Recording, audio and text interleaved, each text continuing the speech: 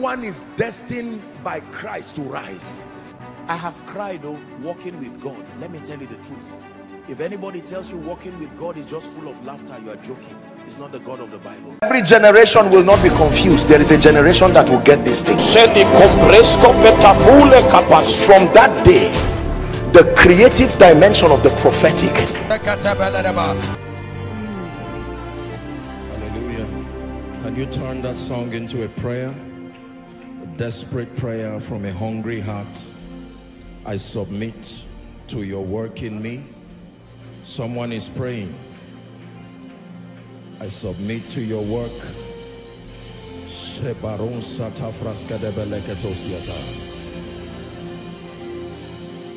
I submit my mind, my spirit, my body, all that I have and all that I am. Someone turn it into a prayer.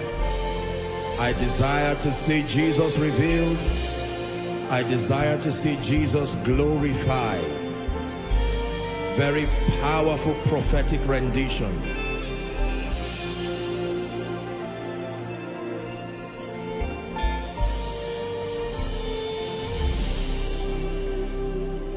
Hallelujah. Praise the name of the Lord. There is no limit to what your life can become when you desire to submit not only to the lordship of the Spirit, but to the wisdom of God. When you make up your mind that I am a surrendered vessel. I hope you realize that at the point of salvation, you are not really giving Jesus your life. You are receiving his life. Giving Jesus your life is the condition to be used by God, not just the condition to be saved.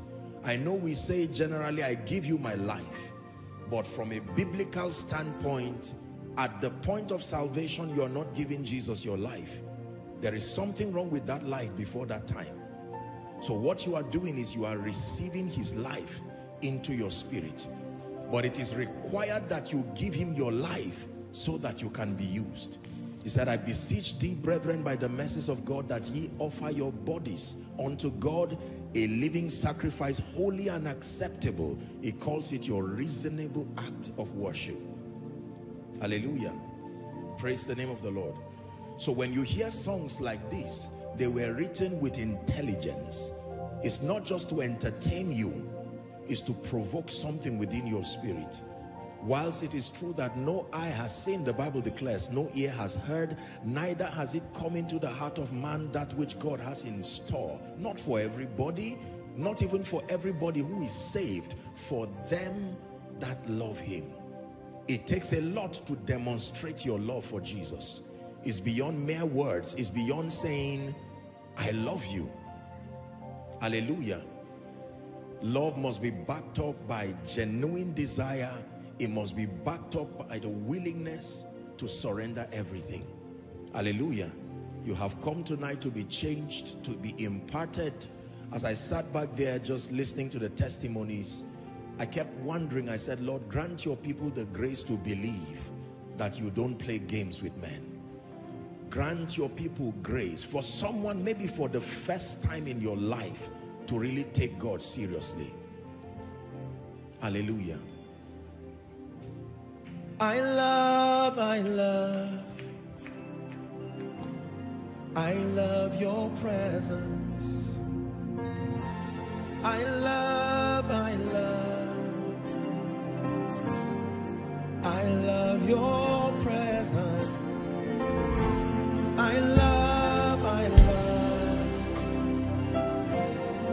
I love you, Jesus. I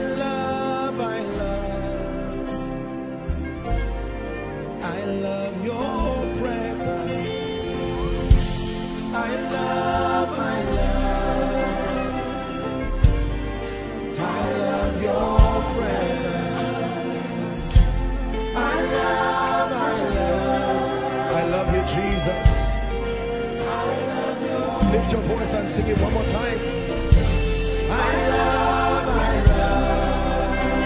your presence. I love your presence. Hey, I love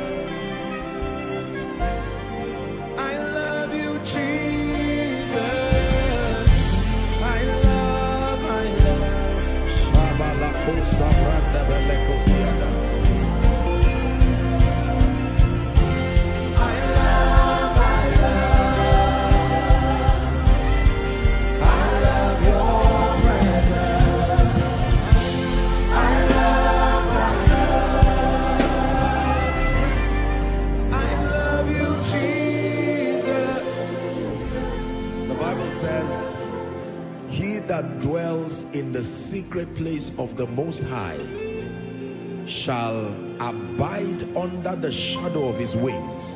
And then it begins to list a number of possibilities that happen to your life by reason of that state.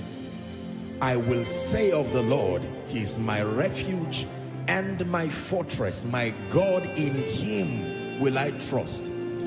I'm praying that among the many things that happen to you, that God will show you the value of his presence.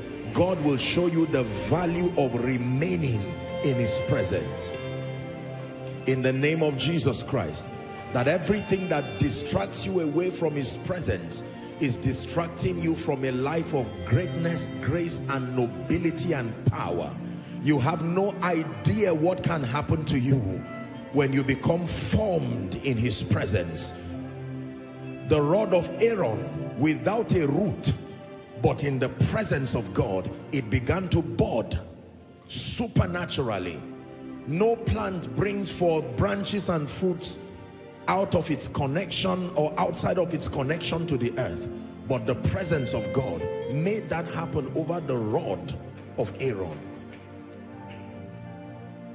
Hallelujah. The life of the overcomer is derived from the depth of your relationship, your value for God's presence, your value for God's glory.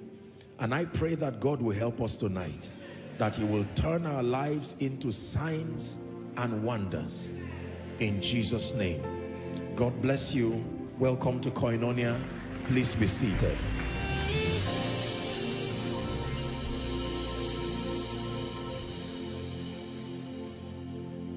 Hallelujah. I was glad when they said unto me, let us go to the house of the Lord.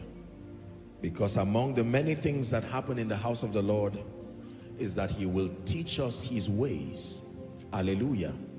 They will tell one another, come, let us go to the house of the Lord, the mount of the God of Jacob, for he will teach us his ways. Just one quick announcement to emphasize, this is particularly for the workers, that our retreat, as you have been told, is coming up this Saturday. So all workers, please know that our retreat for the second half of the year is coming up this Saturday, 9 a.m. prompt. The venue will be right here at the basement. All heads of department, please do well to remind your workers. It will be a time of prayer. It will be a time of fasting, pressing into the things of God, and then time to build capacity for the remaining part of the year. May the Lord grant us grace in Jesus' matchless name. Hallelujah. And then it's not too early to just express my deep and profound gratitude, especially to our family in the US and Canada. The response after our last announcement has been nothing short of phenomenal. It's been very humbling, what you have done, the participation, the passion. I want to say a big thank you to all of you. We do these things because we love Jesus. We have no ambition in ourselves and of ourselves outside of the revelation of Jesus. Hallelujah. We want to see him revealed, and the Lord will grant us that grace. In Jesus' name we pray. Are you ready for tonight? Every time you come to the house of God, you must come expectant and come happy. When I was watching our precious people, the worship team, lead us in worship, I just kept nodding my head, and I was praying a prayer from the depth of my heart that God will bless every one of these people. You have no idea the depth of sacrifice, what these people do every week. The songs they write, dotting the I's, crossing the T's, and all that is to make the atmosphere. The assignment of the worship team in this house is to create the atmosphere for the manifested presence of God to find expression. And if anything happens that is short of this, then they failed in the assignment. And we thank them for delivering and even exceeding expectations. Let's give them a big God bless you for their love and their labor. Hallelujah. And so we'll be starting a two-part series tonight, and it'll be this week and next week. And as always, God is going to be sharpening us and helping us to be greater furnished even unto good works. And for all who are connecting across the globe, you're welcome. Call everybody you know around you and ask them to come and sit down and listen for the wisdom of the Spirit. We're about to explore the Word of God, and tonight's teaching is one that will position us to be more effective, to be greater tools even in the hand of God. Hallelujah. As we see his power and his glory move from nation to nation, from continent to continent, just being excited about God, what God is doing, is not enough. We must learn to position ourselves and to find out, what role would you have me play? This is why I was so blessed by the administration, that you have a purpose, you have a destiny for me to fulfill, and as for me, I will spend my life to see Jesus revealed and Jesus glorified. I think you should learn that song. I think that song should be put online for people to learn and sing it as a prayer of consecration and devotion. I have taught you that consecration is twofold. Number one, abstinence from. Number two, devotion unto. You must capture these two dimensions of consecration in your Christian experience. Abstinence from, then devotion unto. If the only thing you know is abstinence from, what do you do with the time and the life? Are we together? Abstinence from, then devotion unto. Hallelujah. So I'm teaching on a topic that I title Greater Works, Part 1. Greater Works, Part 1. Greater Works, Part 1. Hallelujah. Jesus, we lift up your name. Jesus, we lift up your name. Jesus, we lift up your name. Jesus, we lift up your name. Jesus, we lift up your name. Jesus, we lift up your name. Through our lives, Jesus, we lift up your name. Jesus, we lift up your name. One more time. Jesus, we lift up your name. Jesus, we lift up your name. In this house, Jesus, we lift up your name. Jesus, we lift up your name. I can tell you one big secret behind the hand of God upon our lives and this ministry is that in truth we have no agenda whatsoever to glorify and reveal self. The singular pursuit in its entirety through all of our programs and all that we do is to present Jesus, the living Christ, the glorified King, to the nations, and to do that unashamedly and to do that without confusion. When that becomes the theme and the template of your life, there is no limit to how far God is able to use you. You have heard me say that the Lord told me years ago that if you will let men see me, there is nothing I will not give you.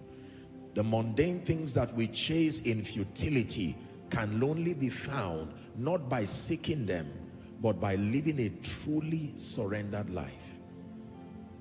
You will lay up gold as dust. You will access wisdom beyond your imagination. He will take you light years ahead of your contemporaries. When you die indeed and your entire agenda becomes to see him revealed. Many times we try to use Jesus. This is the reason why we're never able to get the best of God. We want to use him to build a destiny defined by ourselves and on our own terms. Many times we want to use him to get fame. We want to use him as a ladder to ascend heights and take away the feeling of being failures. And those things are too small a reason. When your life is bent on being spent to see Jesus revealed, then there is absolutely nothing he cannot do in and through your life. A very simple concept, but it's easier said than done, because exalting Jesus will demand that you consciously die to yourself, die to your ambitions.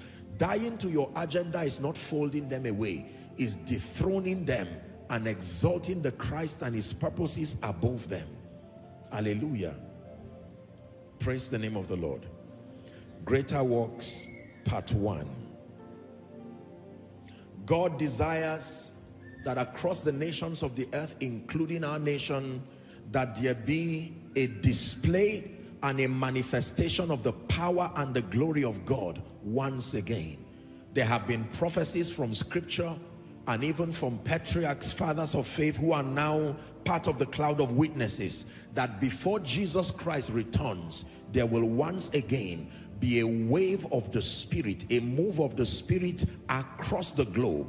History is full of people who left these prophetic words, some of them as their final words to the earth as they transited. And thankfully, some of them, their words were captured thanks to technology and preserved for our generation and even the generation to come. That many of them told us that as much as we saw God use them, that was not the best yet, that there were still greater manifestations of the power of God. Hallelujah.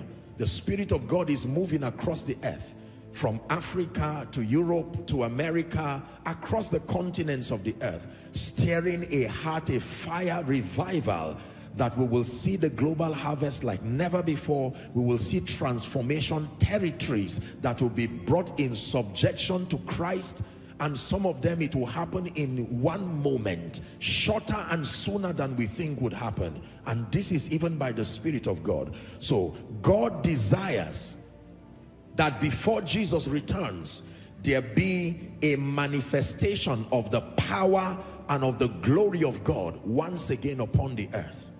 And this is very, very important. Very, very important. You must believe this. Let's go to our text for tonight, John chapter 14 and verse 12. Jesus is speaking and he makes a very profound statement. He says, "Verily, verily, I say unto you, he that believeth on me," he says, "the works that I do, shall he do also, and greater works than this shall he do." Why? Because I go unto my Father. I want you to look at this statement very carefully. Do not assume you understand it. I say unto you, this is Jesus speaking, the way and the truth, the works that I do, all of the supernatural manifestations and everything you saw me do whilst on earth, it says you shall do, and greater works than this. For many years I studied this scripture and it disturbed me, because in my mind I thought, what could anybody do that would be greater than what Jesus has done? Hallelujah. The word incarnate we're talking about, not an angel, not some prophet somewhere. Jesus himself makes a very serious statement that he that believeth on me, the works that I do, he shall also do. And then he says, greater works than these that you see shall you do. And the reason is because I go unto my Father. Hallelujah. For our discussion tonight, I want to start by giving us 3 reasons why we should believe in the concept of greater works. There are 3 reasons that I want to point out why every believer must believe for a certainty that before Jesus returns, this greater work agenda is doable and will be achieved in the world of men. Number 1, the first reason why you should believe in the concept of greater works is that Jesus himself said so. The very first reason why we must believe that it is possible to walk and live the reality of greater works is that Jesus himself said so. Numbers chapter 23, please, and verse 19. Jesus as God said so. And the Bible tells us here without confusion that God is not a man that he should lie, neither the Son of Man that he should repent. Hath he said, and shall he not do it? Or had he spoken, and shall he not make it good? So we know for a certainty that because this came out of the lips of Jesus himself, this agenda will not fail, this agenda will not be aborted, this agenda will not be lost. That greater works than these shall you do. Number two, why should we believe as believers, as the church of the Lord Jesus Christ, that before Jesus returns, there will be a manifestation of greater works? Number two, the believer has been given, I wrote here, authority through Christ. We have authority today through Christ Jesus. That has positioned us to a realm where we are able to manifest greater works. The believer has been given authority today through Christ. 4 scriptures very quickly. In Matthew chapter 28 from verse 18 to 20. Matthew 28, 18 to 20. Jesus came and spake unto them, saying, all power, New King James I believe would translate it to authority, has been given unto me in heaven and in the earth. Verse 19 says, go ye therefore. Go with this consciousness that all authority in heaven and the earth has been given to me. It says, go ye therefore and teach all nations, baptizing them in the name of the Father and of the Son and of the Holy Ghost. Verse 20, it says, teaching them to observe all things whatsoever I have commanded you. And whilst you do this, have this consciousness that, lo, I am with you always, even to the end of the world. Why should we believe in the concept of greater works? Jesus has been exalted, and the believer through Christ has been given access to authority. In Luke chapter 10 and verse 19, Luke 10:19, New King James please. Luke 10:19, it says, behold, I give you authority to trample on serpents and scorpions and over all the power of the enemy, and nothing shall by any means hurt you. I give you authorities, the Greek word exousia, the capacity to legislate on my behalf.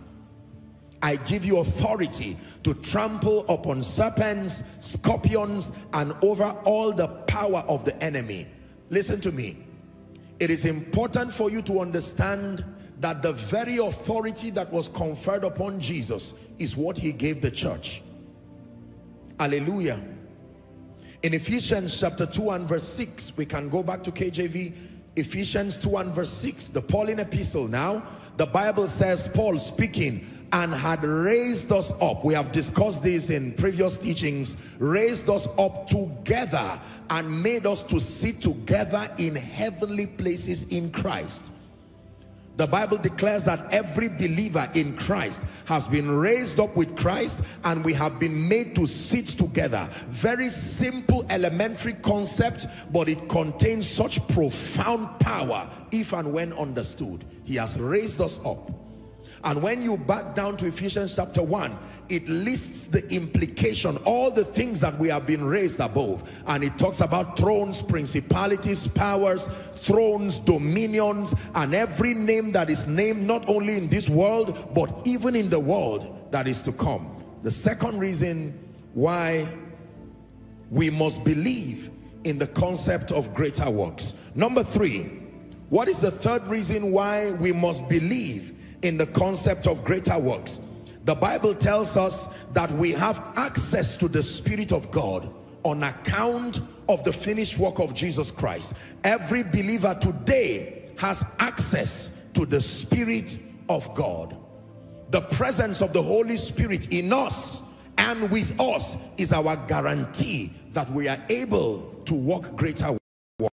Acts 1 and verse 8, it says, ye shall receive power after that the Holy Ghost is come upon you, and you shall be witnesses unto me. Are we together? The capacity to be witnesses is predicated upon the coming, the presence, the remaining of the Holy Spirit. This Acts chapter 1 verse 8, officially Acts chapter 2, began what we call the dispensation of the Spirit. In the Old Testament, it was God for us. While Jesus walked upon the earth, it was God with us, Emmanuel. And from Acts chapter 2 until Jesus returns, it is the dispensation of the Holy Spirit, God in us. Jesus said, he shall be with you and then shall be in you. The presence of the Holy Spirit in the life of the believer and backing that believer up is a guarantee and the surety, the confidence, the basis of our believing that such a concept is not just a figment of man's imagination, not just some parable somewhere, but God's desire and intent, and will happen before Jesus returns. Acts 10:38, Peter speaking in the house of Cornelius, he said how God anointed Jesus of Nazareth, even Jesus, the Son of the living God, was anointed with the Holy Ghost and then anointed with power. And the Bible says he went about doing good. Remember when he walked upon the earth, the men in those days testified that they had never seen it in this fashion. Remember that these were people who had honor to history. They had heard about the things that Elijah did. They had heard about the wonderful manifestations of the Spirit. They heard about the mighty hand of God, the works of God in the life of the Israelites in Egypt. But when Jesus showed up, they saw a dimension of the hand of God. His teachings and the demonstration of the Spirit in his life was phenomenal. They testified that they had not seen it in this fashion. And the Bible tells us, Paul speaking, that he went about doing good, healing all they that were oppressed of the devil, for the simple reason that God, the third person of the Trinity, the Holy Spirit, was with him. So with these three reasons, it's important for us to be convinced beyond any shadow of doubt that God's idea about greater works is true. And you must position yourself by faith that I will be part of those that God will use in this end time to birth this greater work agenda. If you believe that, shout a believing amen. The second thing I want to discuss is the controversial word greater. For many years, it troubled me until the Lord gave me light in this scripture. And for many believers, there have been all kinds of theological debates as to whether he meant greater. Most people would say it was some figurative statement. Why would Jesus say greater works than these? It was as though he was demeaning himself. It was as though he was expressing some form of limitation. And you would not imagine that the Son of the living God, God incarnate, will speak as though he were limited. So what was his idea about greater? It's important, and I trust God that together we will solve this problem once and for all. This is the value and the benefit of the Holy Spirit in the life of the believer. The Bible says he will guide you into all truth. If the Holy Spirit does not open your eyes to see, you will only end up getting confused the more you study scripture. Hallelujah. I asked God this and he answered me in a very profound way. And I want to give you directly the answer that God gave me. I said, Lord, why would you say that greater works? What does that mean? Greater works than what Jesus did? Whereas the Bible already told us in Acts chapter 20 and verse 30 that there were many other miracles that Jesus did which were not documented in this book. John 20:30. That many other miracles did Jesus which were not documented in this book. It says 31, but these are written that ye might believe that Jesus is the Christ, the Son of God, that in believing you might have life through his name. So we know for a fact that there were many other miracles Jesus did. Only God knows what other phenomenal miracles he did. Yet with the awareness of the miracles he did that we do not even know, he said, greater works than this shall you do. Let me tell you for a fact that if Jesus said greater, he really meant greater. Hallelujah.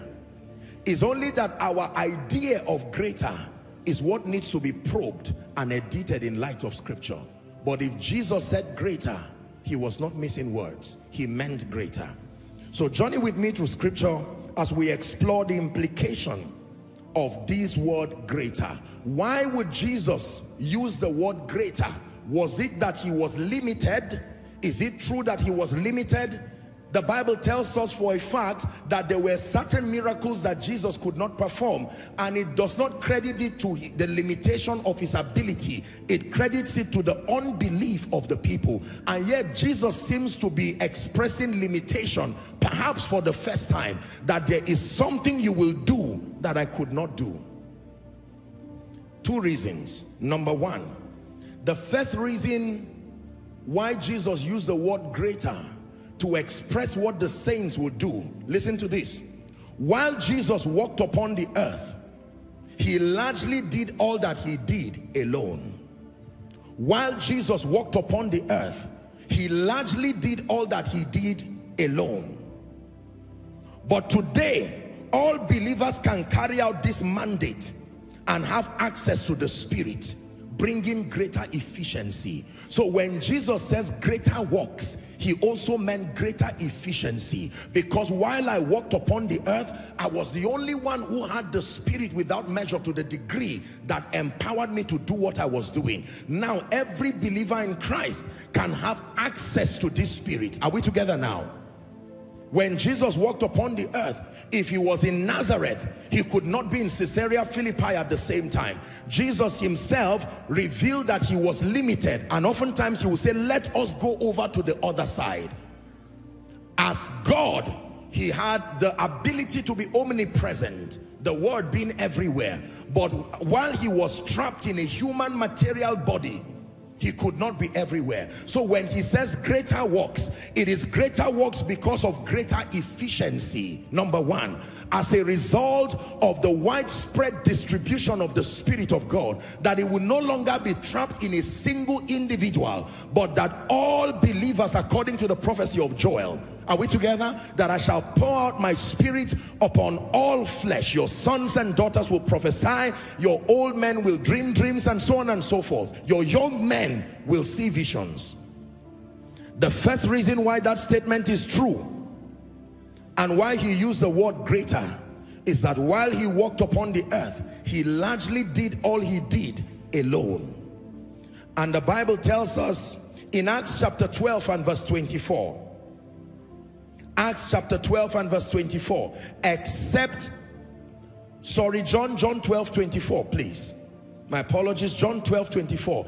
Except a corn of wheat falls to the ground and dies, the Bible says it abideth alone. But if it die, it can bring forth much fruit. That means if you hold a grain or two of corn, you can't eat it, it can't feed a family, it cannot even eat you. You cannot even eat it, you swallow it like a pill, and that's the end of it. But when you plant that same corn, you are going to have at least 2 ears of corn as a result of that.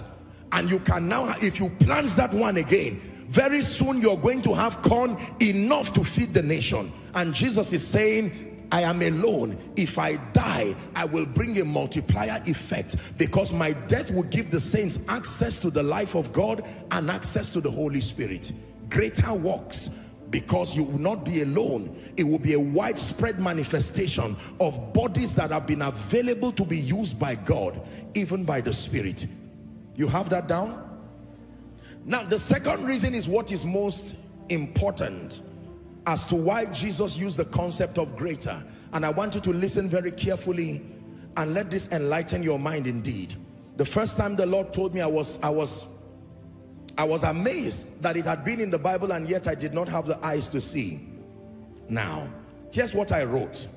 In spite of the many miracles Jesus performed while on earth, there was one miracle which was the greatest need of man he could not perform. There was one miracle that Jesus could not perform, not before the cross, not after the cross, not until after the cross. Out of the many miracles that he did, he calmed the sea, he casted out devils, but there was one miracle, and that miracle represented the greatest need of man. He did not have the ability and the allowance to perform that miracle, because that miracle will demand death. The one miracle Jesus could not perform, all the saints can perform it today. Greater works. Jesus himself, watch this, he could forgive sins. He told many people, your sins are forgiven. But Jesus could not give anyone eternal life before his death.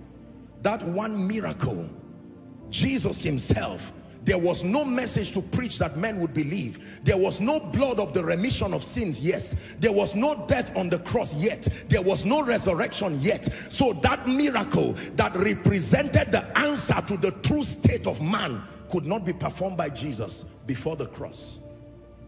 So when he said greater works, he meant that the believer will have an advantage and be able to communicate the gospel in its entirety. Are we together now? Every problem Jesus solved while he was on earth was a symptom of man's real problem. The real problem of man was that he was alienated from the life of God. He needed more than healing. He needed more than bread. Are we together now? Everybody Jesus healed still died. Everybody Jesus fed still went hungry. But that one miracle of reconciliation, it demanded that he would have to die, pay the price with his blood. Let me show you 3 scriptures. Colossians chapter 1, 12 to 14, then we'll jump to 19 and 20. Watch this. Giving thanks unto the Father, which had made us meet to be partakers of the inheritance of the saints in light. 13. It says, who had delivered us, watch this now, from the power of darkness and had translated us into the kingdom of his dear Son. Verse 14. It says, in whom we have redemption. How? Not by a pronouncement. Every other miracle Jesus performed, he performed it with his word. But redemption happened beyond his word. His blood and his life had to be shed for man to be saved. Redemption through his blood, even the forgiveness of sin. 19. For it pleased the Father that in him should all fullness dwell. Verse 20 now, it says, and having made peace. How? Through the blood of his cross, by him to reconcile all things unto himself. By him I say, Paul is speaking, whether they be things in earth or things in heaven. Reconciliation was not a miracle that happened just by a divine pronouncement, because the Bible says the wages of sin is death. It says without the shedding of blood there is no remission of sin. So when Jesus says greater works than these shall you do, he meant that you will be empowered to, in partnership with the Holy Spirit, attend to the greatest need of man. He was going to make the way available, but will become advocates of that truth, bearing witness to the truth. Next scripture, Ephesians 1:7. Ephesians 1:7.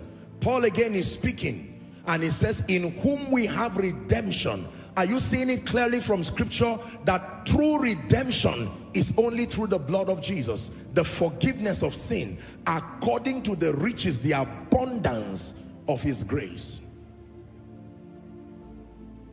So Jesus worked many great miracles, but there was one that could not be performed in his earth walk. The price for that miracle, that happened to be the greatest miracle representing the greatest need of man, could not be performed while Jesus was alive. He had to die, go to Hades, shed his blood. He had to resurrect by the glory of the Father for that miracle to happen to men. And today we thank God that that miracle is possible, that men can be reconciled to Jesus, that we who were alienated from the commonwealth of Israel, the Bible says, we have been brought nigh through the blood of the eternal covenant, that we can come boldly to the throne of grace today and obtain mercy, find grace to help even in time of need. Are we together?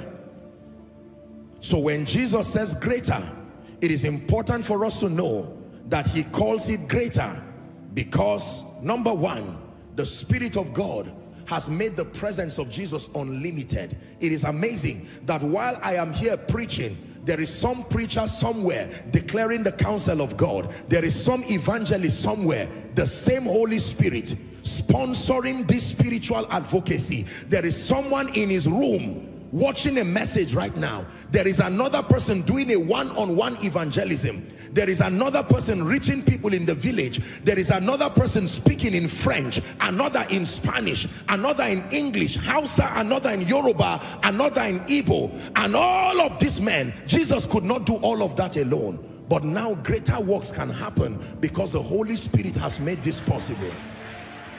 Hallelujah. Imagine if you were the only one who had the ability to preach the gospel. Just one out of 8 billion people. Number one, you will most likely die, either of demonic attack or exhaustion. Are we together? When you read about the world's revival, one of the tragedies of men, respectfully speaking, like Evan Roberts, who was the pioneer of the world's revival, the history now tells us that that man literally, he died of exhaustion and fatigue. Because there was such a move of God, the fire of God was spreading, you know, across his region, and then he had to be at the helm of affairs, managing the move of God at that point. And for sheer exhaustion, I think out of all God's generals recorded, as we know, he was the one who died youngest. And it was largely, it was not just of a demonic attack, we presume. He was just exhausted as a human being. Can I tell you, every time you stop men from accessing the life and the power of God and accessing the relevant graces that help them, number one, you are doing yourself a disservice, because you will literally die of fatigue and exhaustion.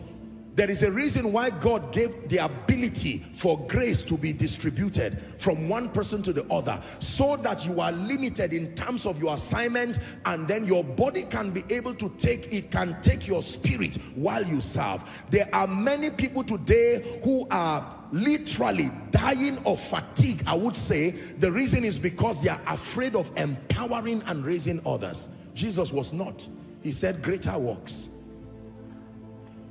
There was one Jesus, but there are many witnesses.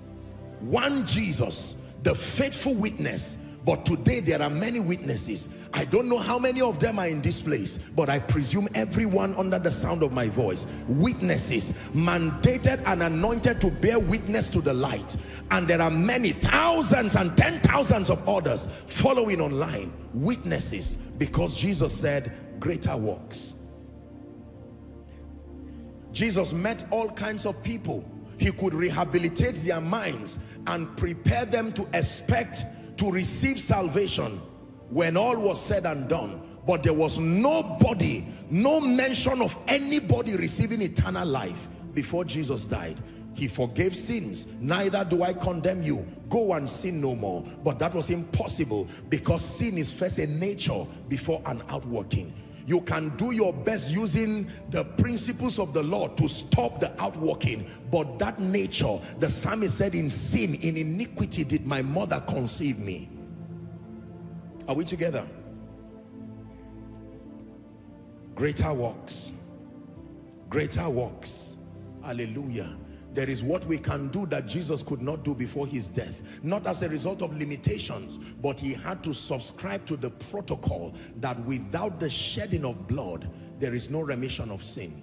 Today, we can stand and preach on the strength of what he has done and call many people to the cross, and with joy and in a moment, that translation can happen from the kingdom of darkness to the kingdom of God's dear Son. I think he was Billy Graham of blessed memory. I listened to one of his profound crusades. This was a crusade that he held probably in the 80s, and he was diagnosing the true states, the cancer that man really needed to be healed of. And he made references to all kinds of sicknesses that plague men, and the efforts being made by the then world, you know, of medical science to solve and to cure many problems. And he said the greatest of them, the cancer that really needed healing in the life of man, was that cancer of separation from Jesus Christ. Hallelujah. Now, what is the ultimate goal of greater works? To what end is this agenda? What is this about? Why is Jesus insistent on the saints stepping into this dimension of greater works? I wrote here, and I want you to listen and write, please. The ultimate goal for greater works The ultimate goal for greater works is that the knowledge of the glory of God fills the entire earth, drawing many to Jesus. You see why I was profoundly blessed by the worship ministration of our precious people here, that the entire goal for greater works is that the knowledge of the glory of God, that it fills the entire earth, every nation, every city, every nook and cranny, drawing many to Jesus. Habakkuk chapter 2 and verse 14. Habakkuk 2 and verse 14. Read with me, please. Ready? 1, 2, read. For the earth shall be filled with the knowledge of the glory of the Lord as the waters cover the sea. Let's read it one more time. 1, 2, go.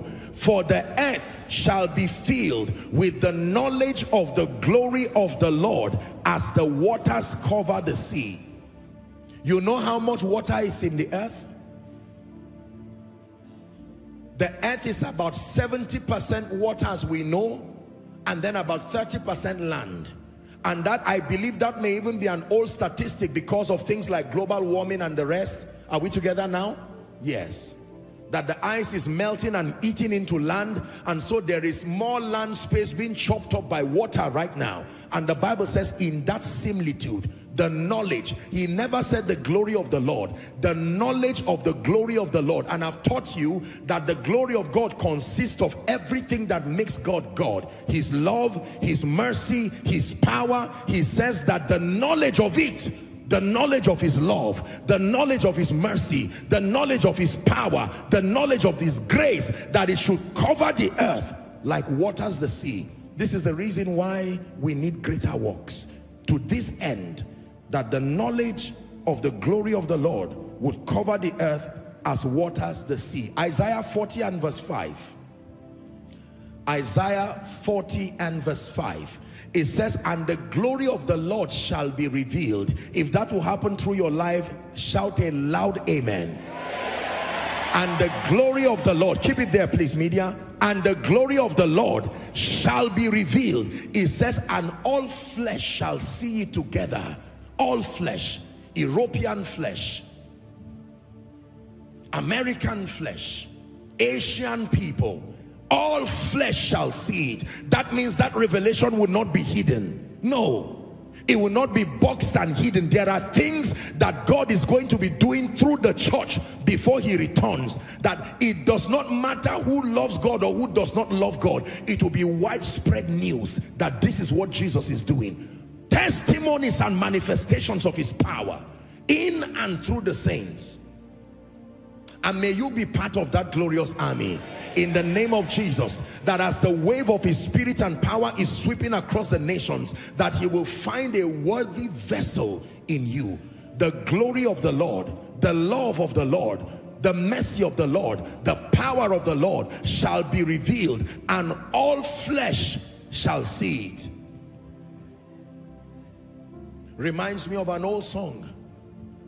From the rising of the sun right on till it's going down, I will sing of the mercies of the Lord. I will sing of the mercies of the Lord. With my mouth will I make it known.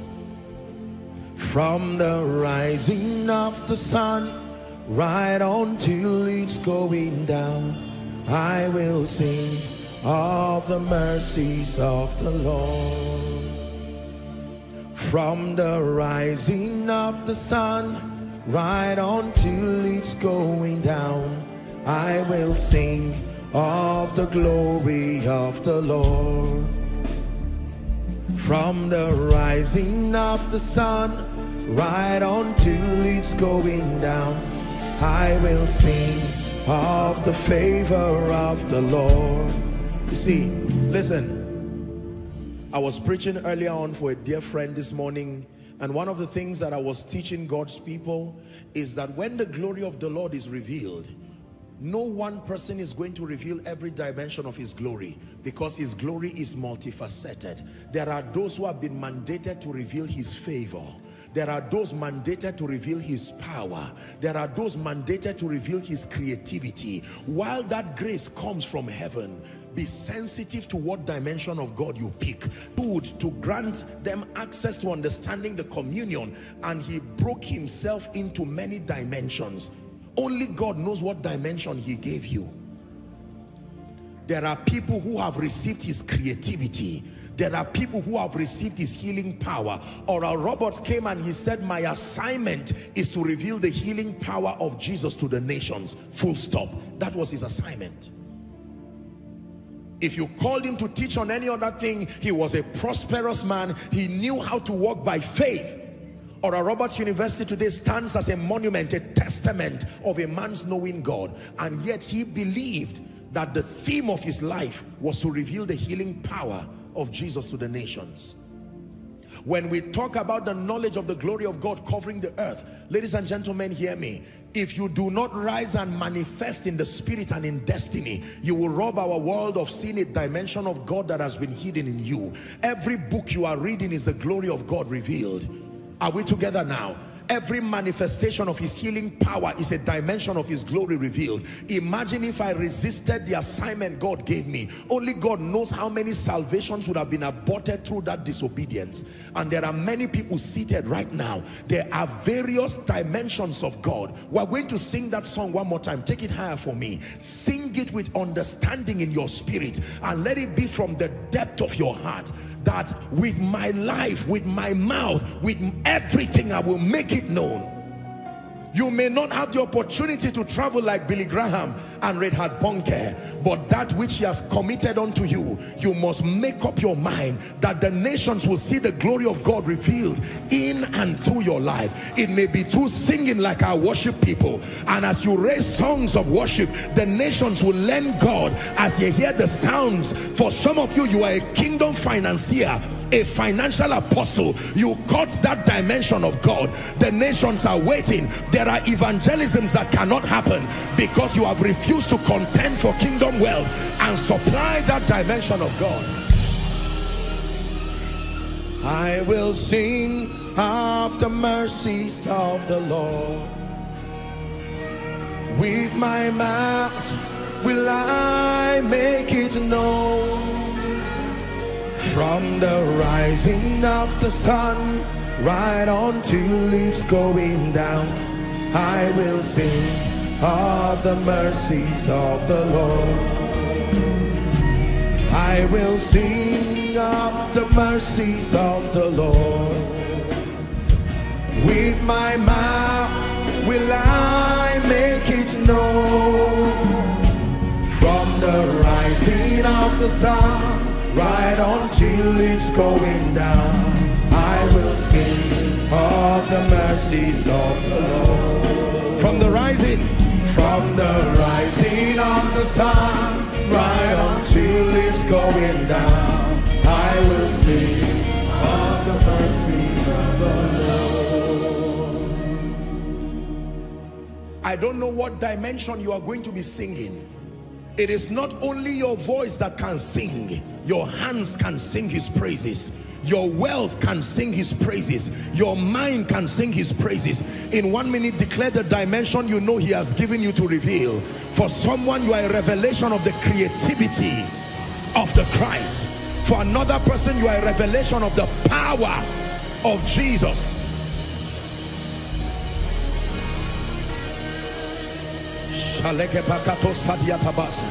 Take a minute and pray.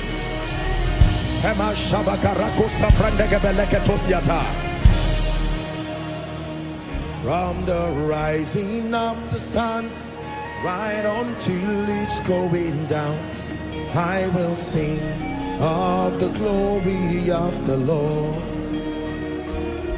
I will sing of the power of the Lord. I will sing of the wisdom of the Lord. I will sing of the favor of the Lord. I will sing of the mercies of the Lord. With my mouth will I make it known. From the rising of the sun right until it's going down, I will sing of the mercies of the Lord. I will sing of the mercies of the Lord.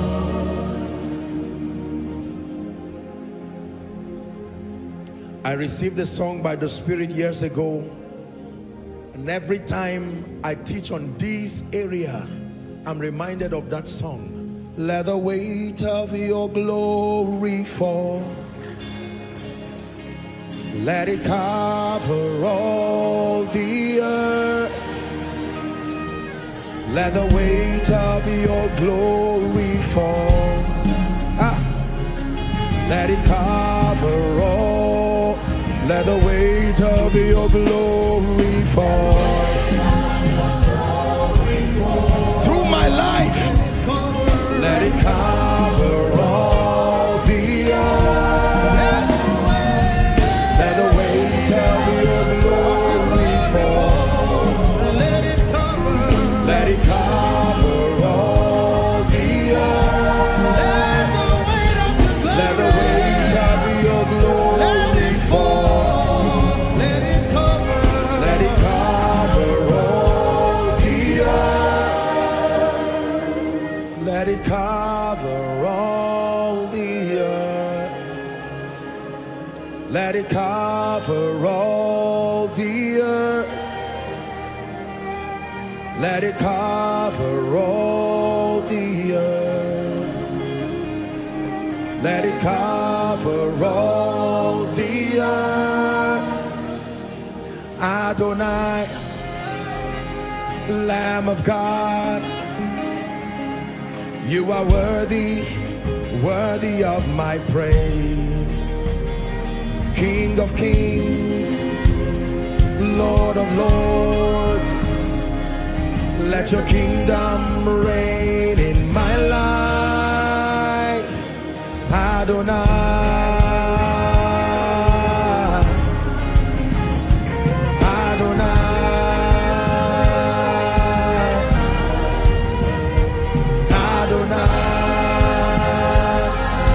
declaration from your spirit. Adonai. Listen, let your kingdom come. That's a prayer from a hungry generation. Let your kingdom come. Let your kingdom come. Hey, let your kingdom come. Let your kingdom come. Let your kingdom come in and through my life. Let your kingdom come.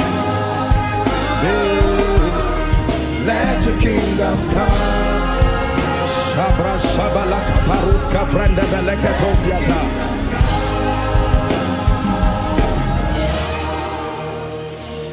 Adonai, Lamb of God, you are worthy, worthy of my praise. King of kings, Lord of lords, let your kingdom reign in my life. Let your kingdom reign in my life. Let your kingdom reign in my life. Let your kingdom reign in my life. Pray it. Let your kingdom reign in my life. Let your kingdom reign in my life. Let your kingdom reign in my life. Beyond every other agenda.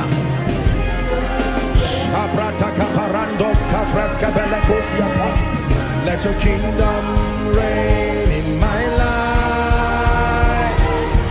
Let your kingdom reign in my life. Let your kingdom reign.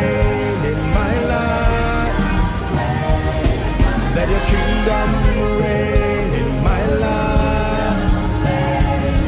Let your kingdom reign in my life. Let your kingdom come. Let your kingdom come in my life. Let your kingdom rule. Let your kingdom rule. Hear me, ladies and gentlemen. I assure you by the Spirit of the living God that before Jesus returns, the nations will see a display of his grace once again, and the purpose of it will be nothing else, no glorification of self and the flesh, but that the knowledge of the glory of the Lord, the knowledge of the love of the Lord, it will be beyond one-on-one evangelism. It will be beyond just passing tracts, as important as that is. It will be a wave, a tsunami of his power and his grace across the nations of the earth. One supernatural manifestation of his hand that will rattle the foundation of nations. This will happen by the Spirit, and it will not just happen through men, it will not just happen through women, it will happen also through children. Everybody says the Spirit will be poured upon all flesh, adult flesh, child flesh, educated flesh, uneducated flesh, elderly flesh, young flesh. Men and women will access power in the Spirit.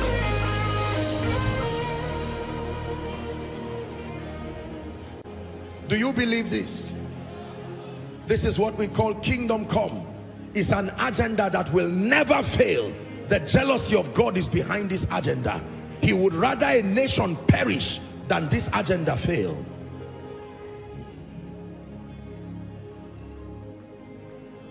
Please be seated if you can in 1 minute.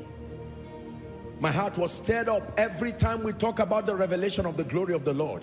It does something to my spirit, because this is the focal point of the believer's pursuit. Let your kingdom reign in my life. Let your kingdom reign in my life. Let your kingdom reign in my life. Let your kingdom reign in my life. Man of God, God is speaking to you. Beyond building of churches, he desires his kingdom to find expression.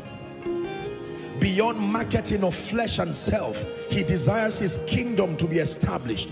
Beyond koinonia, beyond denominationalism, he desires his kingdom to move past the barriers of denomination, to move past, it is even beyond the pulpit.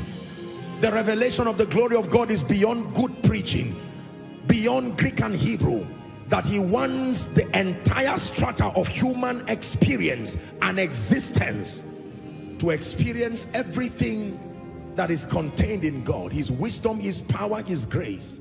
And let me tell you, ladies and gentlemen, as mighty as God is, he's counting on us. I told my dear people in Lagos that we have known the God who sends men, but we must know the men sent by God. The world is gradually coming into an appreciation of the fact that there is a God in heaven. But God is revealed when his men are revealed. We call it the reflection principle. Glorify now thy Son, that thy Son may bring glory to you. God cannot be revealed in our generation when the men that are so called and anointed and furnished by him refuse to be revealed. The earnest expectation of creation, the Bible says, awaited the manifestation of the sons of God. Hallelujah.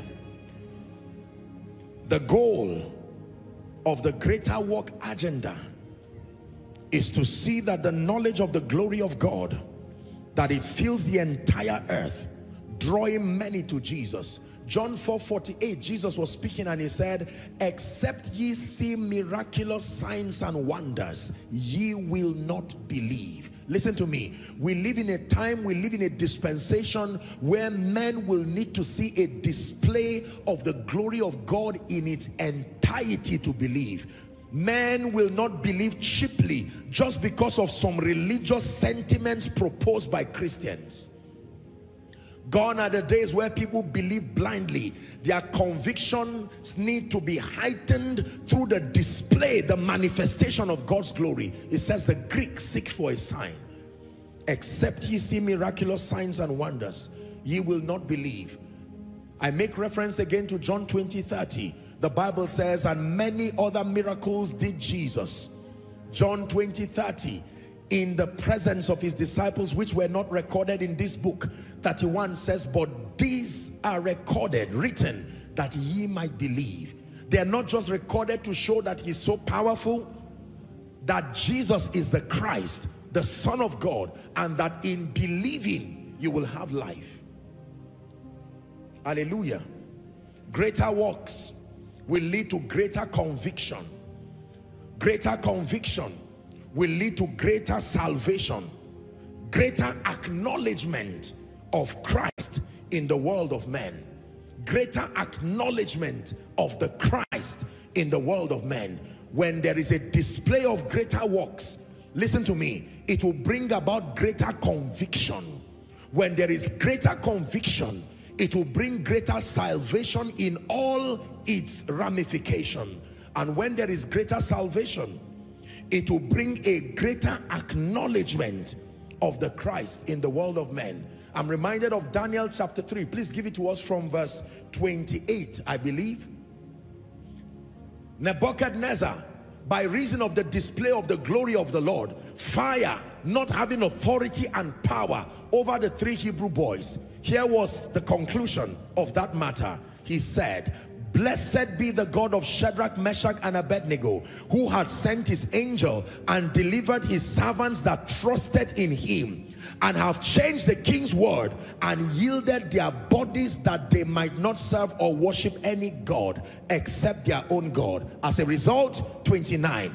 Therefore, he says, I make a decree that every people, my goodness, can this happen in our world today, that the president of a nation, because of the manifestation of the power of God, will be compelled to make a decree, not a religious decree, not a bias, as a result of what God would have done in his life. Every people, nation, language, which speak anything amiss against the God of Shadrach, Meshach, and Abednego shall be cut in pieces. What a decree.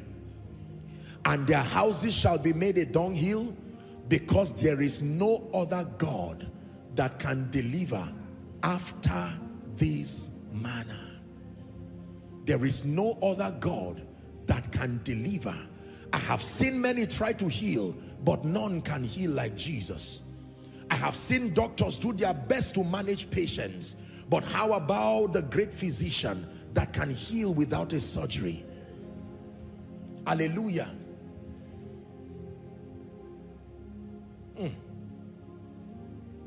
This is what God is doing across the nations. I believe it. He's bringing everything in obedience to Christ. He's rearranging everything in obedience to Christ. He's recreating everything in obedience to Christ. Rebuilding everything in obedience to Christ. Now, for part 1 of this series, I want to show you at least 2 of the spiritual forces that must be engaged for every believer who desires to walk in the experience of greater works. As wonderful, we have heard the word and we sang songs of power and grace, but it's important for you to know that greater works come with a price. There are forces that must be engaged in the life of the believer to walk in the experience of greater works. You can know this, you can sing greater works, you can desire greater works, you can prophesy greater works, but it may never be captured in your life and your Christian experience until you understand that there is a demand, there is a price, there are spiritual forces that must be engaged in your life in order to experience greater works. And for tonight's session, I will give you two of them. Number one, the first force that is responsible for activating this greater work dimension in every believer is called the force of prayer. Please write it down. The force of prayer.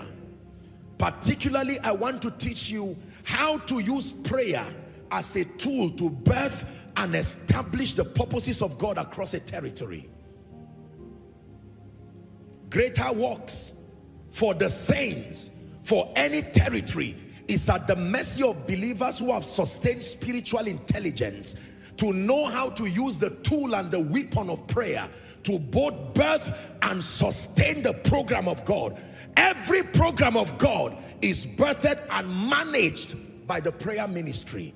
Men and women who do not know how to use prayer, you can know how to use prayer to get your needs. That is wonderful. You can know how to use prayers for personal things. But now this is beyond just personal needs. I'm talking about an apostolic order of prayer where you use prayer as a tool. You find out what God wants to do, because it is God who is at work in us, both to will and to do. And you use the weapon and the tool of prayer to establish the program of God.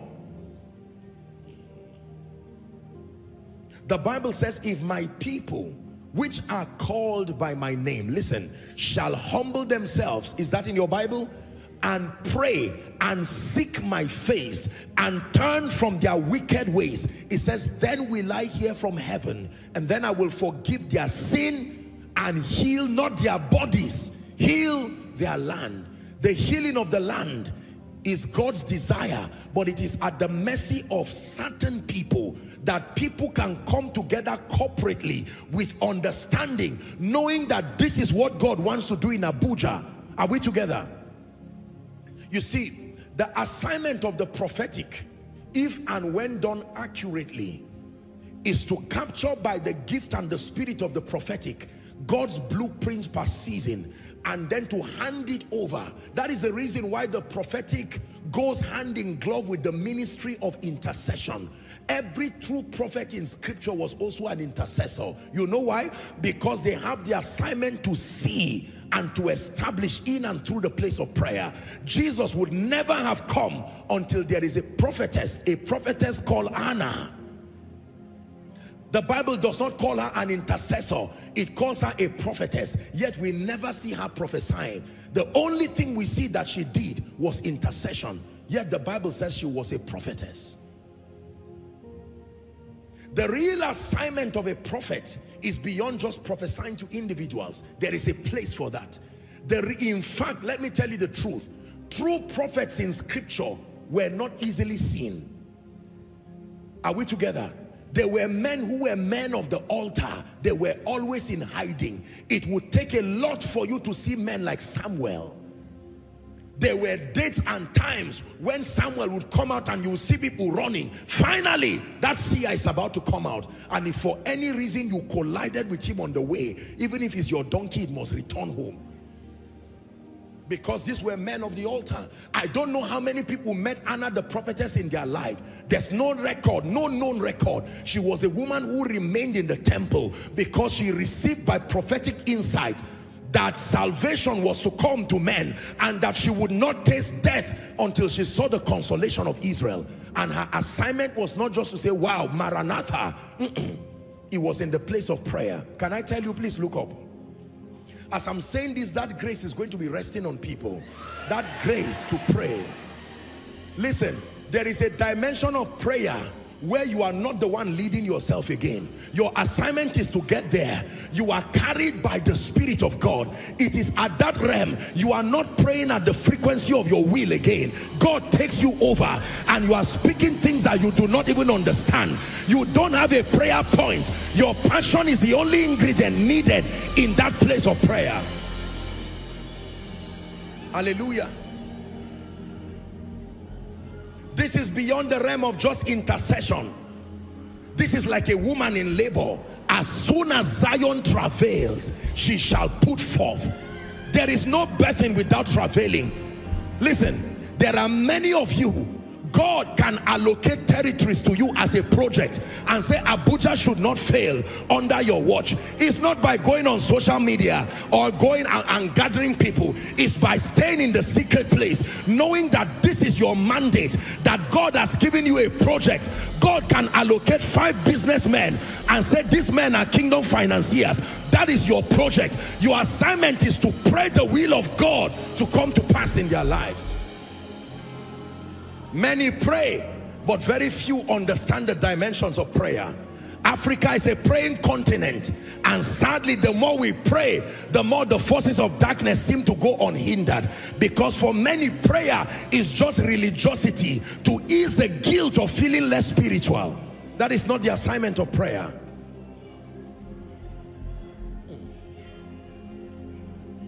Show me any move of God that did not happen at the instance of prayer, and I can tell you that was not a move of God indeed.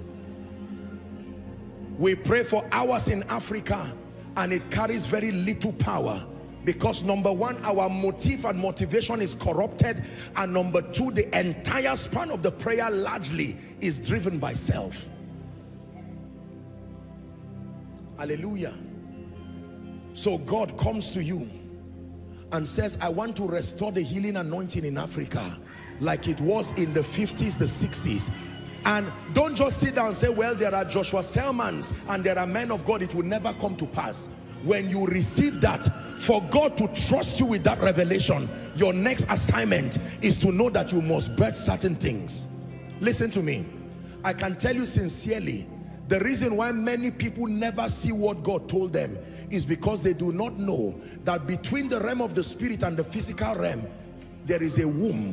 The womb incubates spiritual things and stays there. When a baby is 9 months and a woman cannot give birth, I'm not a medical doctor, but there are times because of excessive delay you can induce the person, and if it does not happen by normal delivery, there's something called CS. By any means, that baby must come out when it's time. But there are many people who do not know how to birth prophecy.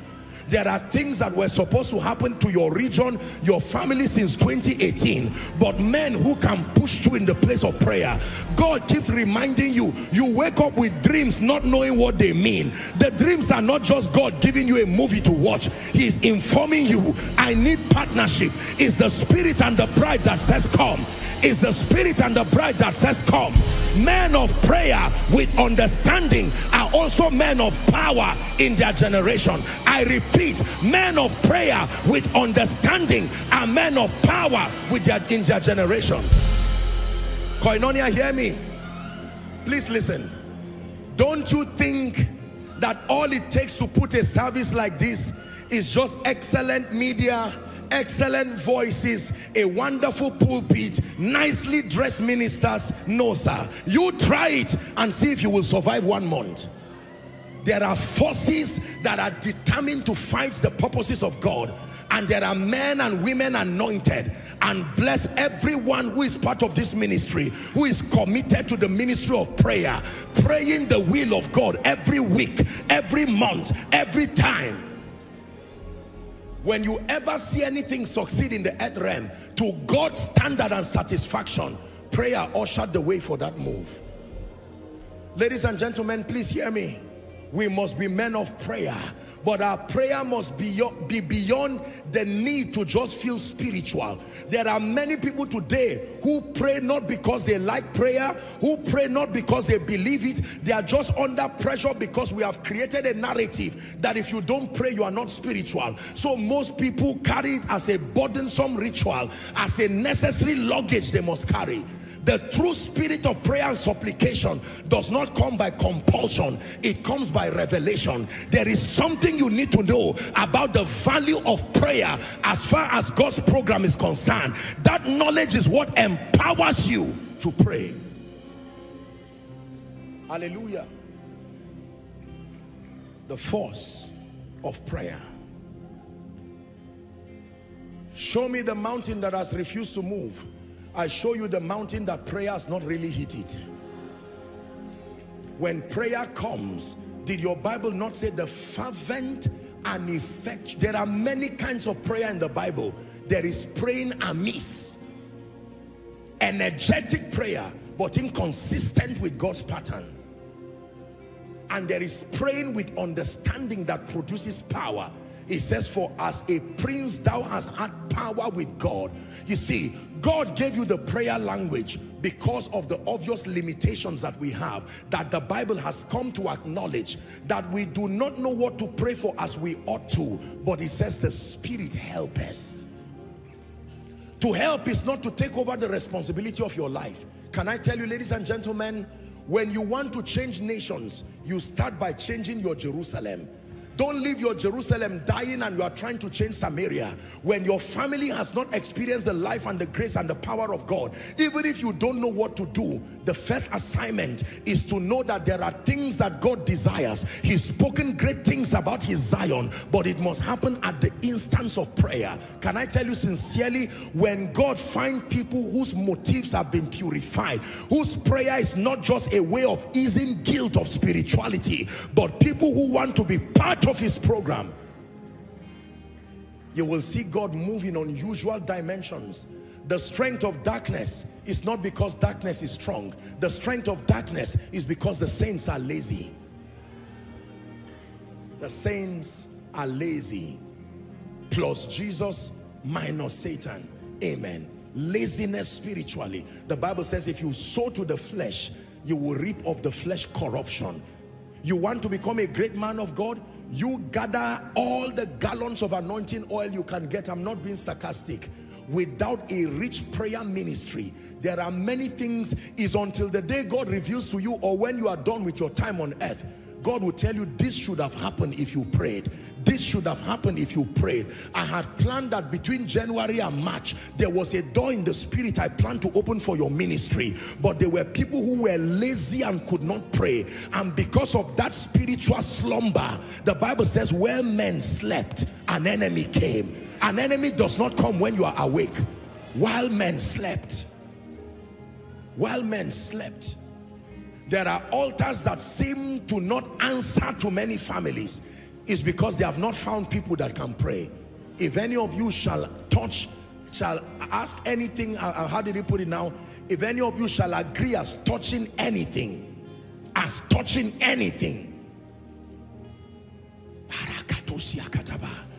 you learn to pray as a habit, not an emergency response system. That is important, but you must go beyond that. Father, my job is being threatened. I can't agree. That's wonderful, but you must learn to pray.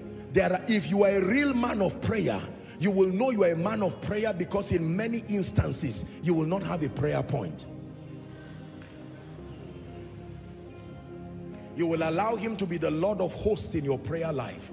You don't just go with a list and say, Father, thank you. You are the Lion of the tribe of Judah, the Rose of Sharon, the beginning and the end. And you quickly pass with those preambles. Lord, I'm here again. Please, this issue I've been talking. Is it that you will keep watching me like this? And many people talk, and at the end of it, they say amen. Just because you said amen did not mean you prayed.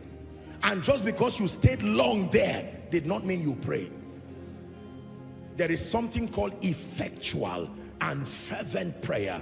I have told you, effectual means it must be word compliant. Fervent means your heart must be involved. Prayer that is word compliant and prayer that your all is invested into it. The Bible says it produces power. It avails much. I can tell you sincerely, and I stand before God and before his people, over 85 to perhaps 90% of my prayer is not for myself. And it's not a habit I just started now. No. Let your program come, oh God. Where are the people you are raising in this season? I don't know them, but you know them. Mine is to agree with the spirit of grace. Lord, visit them. Give them an encounter. And while you are praying, I can tell you, the Bible may not tell us, But Saul did not just meet with Jesus just like that.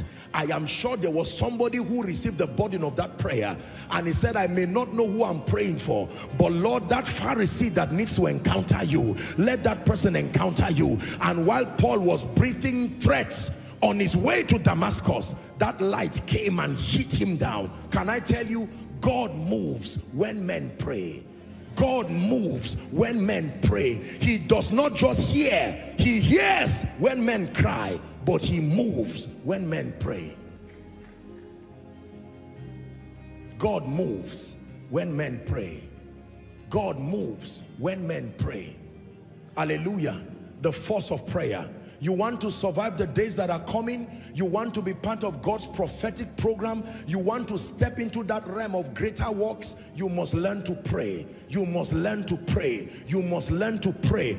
Pray the will of God. Pray the purposes of God. First in your life and then across every territory. Can I tell you, praying, especially in the spirit, solves many problems at once. While you are praying with your mind focused on the program of God, edification is also happening in your spirit man. Look at this. Let me tell you what prayer does to an individual as far as edification is concerned. Have you tried to turn the knob of a tap that runs with water, and just open it a little and you see it dripping down? That is not all the water that can come, but that is the only allowance the tap has provided. You try to fill a bucket with a drop of water coming drop by drop, and you can remain there. Prayer enlarges and it expands your capacity, that which is locked up in your spirit man can find visible expression. You have the eyes to see already, you have the ears to hear already, but it is being trapped between your spirit and this realm. There is a layer that only prayer can tear open. You are prayerless and you just lay hands on people and say the Bible said they shall lay hands on the sick. You will be disappointed. Ladies and gentlemen, you hear testimonies here that people say, oh, before August 25th, I don't mean to be arrogant, but you try it. Make a decree like that. Human beings are not fools. There are things that this is not abracadabra. I am Gabriel who standeth in the presence of God. That is what Gabriel told Zechariah. When Zechariah doubted his statement, he said, me, I am Gabriel. I'm coming before the presence of God. Do you know the implication? Will I carry this falsehood before the presence of God? I am Gabriel that stands in the presence of God. A man who can stand in the presence of God can change the climate of nations and territories. It is my prayer that we will ascend realms in prayer where we can make one prophetic decree by the Spirit and literally shift the climate of nations. Africa is in a prophetic season right now, and I can tell you that all that is happening across our continent from a standpoint of God's program is a product of many people, investments of prayers of many years. Did the Bible not say the prayers of the saints are contained in vials in heaven? Don't you ever think any genuine prayer you made is a waste. God may look slow, but your heaven is being filled with rain. By the time the rain, the Bible says, and if the cloud be full of rain, mama, you have been praying for your son for 20 years. You be patient. Maybe this is the final year. Don't give up in prayer. Prayer requires stamina. Did you hear what I said? Prayer requires stamina. When you do not see an answer, be like Elijah. Pray again. Pray again. Pray again. Fast again. Decree again. Speak again. Apostle, I prayed for power, nothing came. Go back again and pray.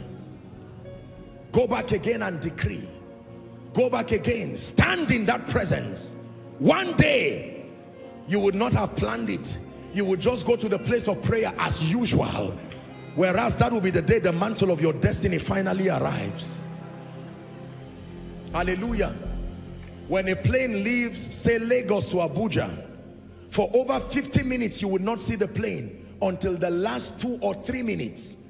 Perhaps maybe the last 4 minutes thereabout. That's when you will see the plane. It will come visibly, but it does not mean it was not moving. From the very time that they told you the plane had left, it truly left. But just because it's somewhere in the cloud, are we together now? And those who are coming to pick their loved ones, they wait in expectation. Sometimes because of weather condition, there can be delays. Are we together? Sometimes instructions are given to the pilots to hang on. Maybe there's a presidential jet about to land and they suspend them for a while. So you may see a little delay for 5, maybe 10, maybe 15 minutes, but the plane is still landing. And those who wait there wait with expectation. Provided it lifted, it will not remain in the air. There are many of you from the very first day you went to pray, certain things had left heaven. Are we together now? We pray. You don't pray one day and get the result of 10 years. You are joking. Prayer is an investment. Are we together now? Yes. I'm saying this because if you want to see greater works, ladies and gentlemen, I can tell you there is a responsibility component to it. Impartations are wonderful, but our generation is getting drunk with impartation and is driving them away from the responsibility of building a personal altar of prayer. I have taught you about altars, that an altar is a system of authorization.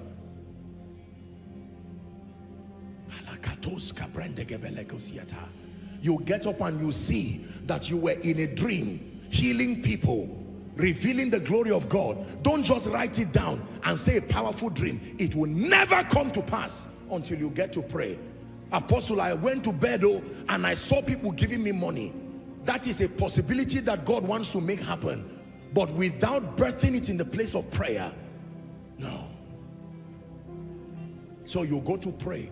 Everything God shows me that is consistent with his will, my next responsibility is to agree with him like Mary. Be it unto me according to your word. Then the part 2 of it is not to irresponsibly sit down and say, after all, Apostle is praying for me. No, that is not an effective Christian way. I will pray for you as a responsibility, but you must obtain grace and go down on your knees and shut your door and say, enough is enough. Lord, you showed me this. You said by now my family should have risen. I may not know what direction to go, but I begin to pray.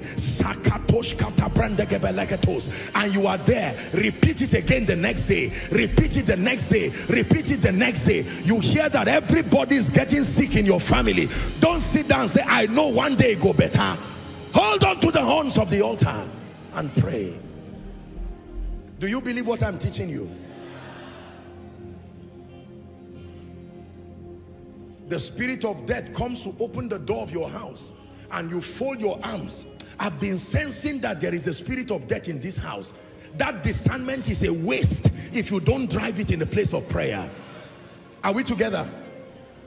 There are many believers, when things happen to you and people around you, you say, but I saw it. What did you do about it? I saw it too. I saw this thing. The realm of the spirit was telling you that there is something about to happen in the earth realm. You can allow or disallow, and carelessness and laziness made you to just ignore until evil happened. Make up your mind, ladies and gentlemen. Man of God, don't allow the devil come and destroy your ministry. I just sense that something is wrong. It looks like there is an attack around my church. What are you doing about it? You are just folding your arms. You don't know how determined Satan is when believers become lazy. 30 days without prayer with understanding gave him room. He wanted 30 days to wreak havoc over Babylon. Hallelujah.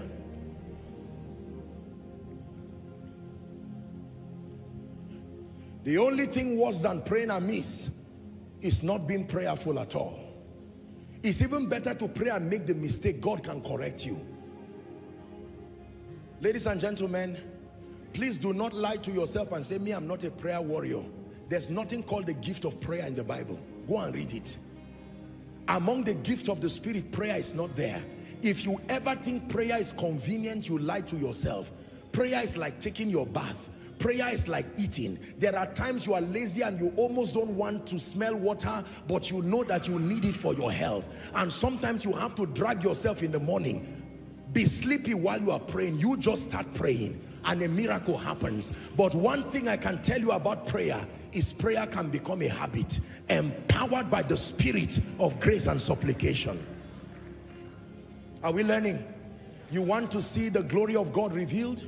You must learn to pray, not just as a group, so that people will see you praying and say, this man is powerful. Hannah was not interested in all of that. Corporate prayer is powerful, but corporate prayer is what you bring from your secret place. Prayer is one area you cannot lie about. If you are not, you can be hypocritic about other things, but not prayer. Because the kind of energy that you bring in the open must be built in the secret. You can't fake that one, I can tell you. Hallelujah. And you see, let me tell you something about being prayerful. There is a presence and power that accompanies a life of consistent prayer, such that you obtain grace. You can stand before a prayerless person and discern weakness in the spirit. You can know that this person is sincere, but you can discern powerlessness and weakness. That if the devil should strike at this person, he's gone, except immune by the ministry of intercessors.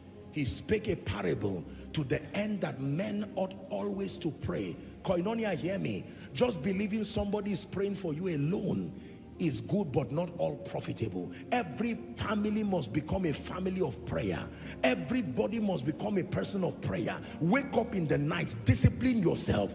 You may not have the grace to pray 10 hours, 5 hours. You will not even have the time to do that every day. Let me tell you the truth. But one thing you can do is you can build a system of consistency around your life. It's better for me to spend 2 hours praying every night and recreate my destiny than to sleep for that 2 hours and suffer for 30 years. It's a foolish bargain to allow slumber of 1 or 2 hours. Please don't feel sad. I'm not being hard on you without a reason. I'm just challenging and stretching you. Listen to me. If you are here and you are prayerless, receive deliverance this night in the name of Jesus Christ. Receive deliverance this night and begin to practice it from this night. You wake up. There are strategies that can enhance prayer. One of it is an atmosphere of worship. An atmosphere of worship can prime your passion for prayer. Are we together? If you need to use your alarm clock, why not? It's a blessing. Don't say I must wake up by the Spirit. You are not being serious. Wake up by any means you can wake up. Doesn't matter. Most of us just live around this. I know the Holy Ghost has a way of waking me by 1 o'clock. Tiredness, you can sleep till morning. Even Jesus slept until men woke him up. Are we together? So don't make a fool of your Christian experience and say, if the Holy Ghost wants me to wake up, he has a way of waking me up. No, discipline yourself. Wisdom is profitable to direct. Elohim Adonai. Elohim Adonai. Elohim Adonai. Elohim Adonai.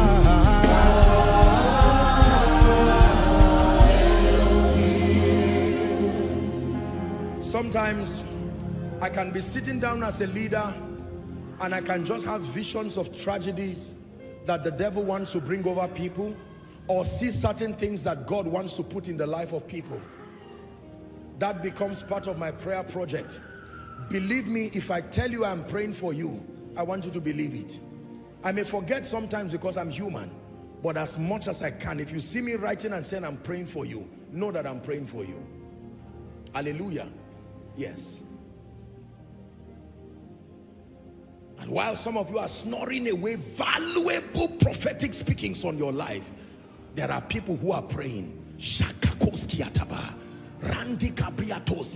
I've seen in the spirit that favor is supposed to rest upon Koinonia. Lord, I give you no rest until you establish Jerusalem as a praise. And you are praying. While you are praying, on Tuesday, prayer department takes it like that. Every department is really a prayer department. It's just that there is one dedicated to the ministry of prayer. Hallelujah. King of kings, Lord of lords, Faithful and true, Lamb of God, we worship you. Imagine a worship song like this waking you up in the night. You lie down on the bed and you just program it. You imagine what you are hearing waking you up in the night. Worship him. Why not? You can have a 1-hour session of worship like this and put it online. Help people. You don't have to be the one to sing yourself.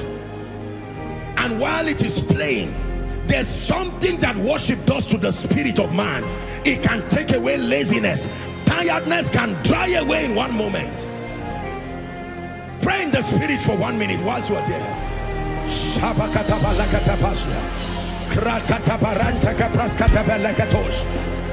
Kante prakatos kata frende ke beleketa. Ke pras kata parende ke parusiata. Rakete pas kata parende ke freskata beleketa. Greater works across the nations of the earth. Greater works birthed and enforced in the place of prayer. Birthed and enforced in the place of prayer. Birthed and enforced in the place of prayer. Go ahead and pray. King of kings, Lord of lords, faithful and true, Lamb of God, we worship you.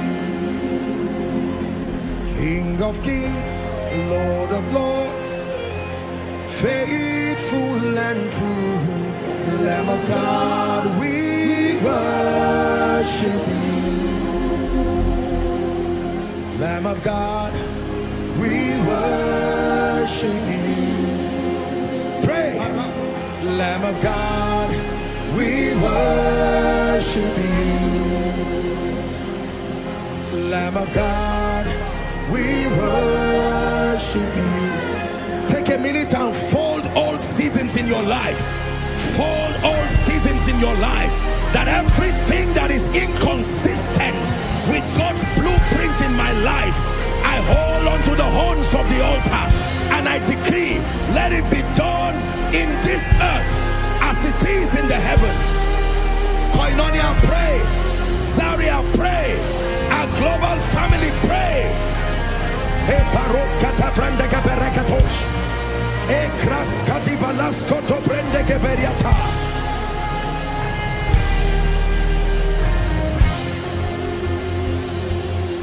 Emmanuel, all the world is calling your name.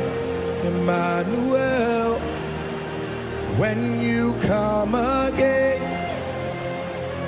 Emmanuel, and the church will see your holy face. Emmanuel. Hallelujah. Listen to me. Hear me. In the name of Jesus. Are you learning? Listen. Your first response to anything you see or hear in the spirit, or any prompting at all, whether by the Holy Spirit or another kind of spirit, is to pray. Prayer filters all revelations, driving away that which is inconsistent with the will of God and establishing that which is consistent with the will of God. You are a businessman. I know that your transaction is where your reward comes from, but your discernment does not come from transactions. Your discernment comes from prayer. Thou shalt hear a voice saying, this is the way, walk ye in it. You can transact well, but in a wrong location. If you are Isaac and you get out of Egypt and sow in another place, you will not reap anything, even though you have the ability to sow. Hallelujah. Listen to me. Let me challenge everybody here, and I'm speaking to our global family. I have a responsibility over you. I want you to find a day this week that even if it's for 2-3 hours, except otherwise, if God can give you grace, please, I give you the permission, organize a family prayer for yourself and use 1-2 hours, settle certain things in your life. Are you getting what I'm saying now? If you're a father here, you are married, you are a family man, I put that responsibility on you. Don't lazily say, my wife is the one who can pray. In the name of Jesus, you have grace now. Spearhead that move. Gather your children. John, where are you? Stephanie, where are you? In the name of Jesus, we are praying tomorrow. And if God grants you grace, you can declare a fast. The children can fast to 12. They will not die. Don't pamper them into spiritual weakness. If the same children are sick, they will not eat for 3 days and they don't die. Hallelujah. Please listen. This is an assignment to the Koinonia Global family. You can use 1 day. It doesn't have to be all the day, but use 1 day. If you don't have a family, look for somebody to agree with you and say, in the name of Jesus Christ, write a list of the things you want to deal with. And if you do not know, pray, Lord, what am I doing on earth? I'm tired of going around escorting men across their destinies. Reveal to me. You said, call unto me and I will answer. I will show you great and mighty things. You can pray your personal requests and then pray for the program of God. Hallelujah. Bring before the throne that dream you saw. You saw your mother dying. You saw your father dying. You saw ministry failing. Are we together now? You saw your business failing. Don't sit down and let it happen. Then you say, I saw it. Your seeing does not profit you. Your hearing does not profit you until you know how to allow or disallow things in prayer. For as long as I am alive, my life will operate based on the will of God, in partnership with my terms. No devil who is not part of my life has the authority to put his hand in the affairs of my life. Or if you see it in a vision, it will remain there. Prayer will hang it there for my lifetime. It will not bring it down. My assignment is to select the events in the spirit that are consistent with the will of God and to allow them to be made manifest. Hallelujah. Let me give you one more prayer. Father, place upon me the grace to pray. Go ahead and pray. Place upon me. You are here, pray for your husband. You are here, pray for your wife. You are here, pray for your children. Take serious this prayer point. Zaria, are you praying? Koinonia Global, pray. And as many who are connecting, please pray for the grace to pray, the discipline to pray with understanding, fervent, effectual, fervent, effectual. You are a man of God here, pray twice. The days that are coming will not allow spiritual laziness. You really need capacity in the spirit.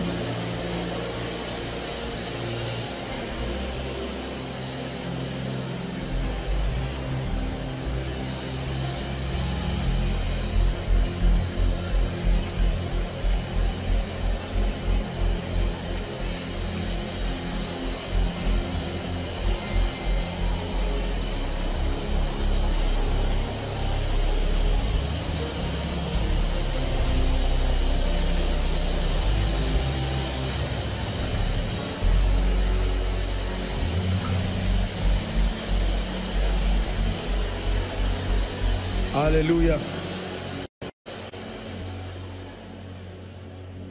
Holy, holy, holy. Holy, holy, holy. Holy, holy, holy.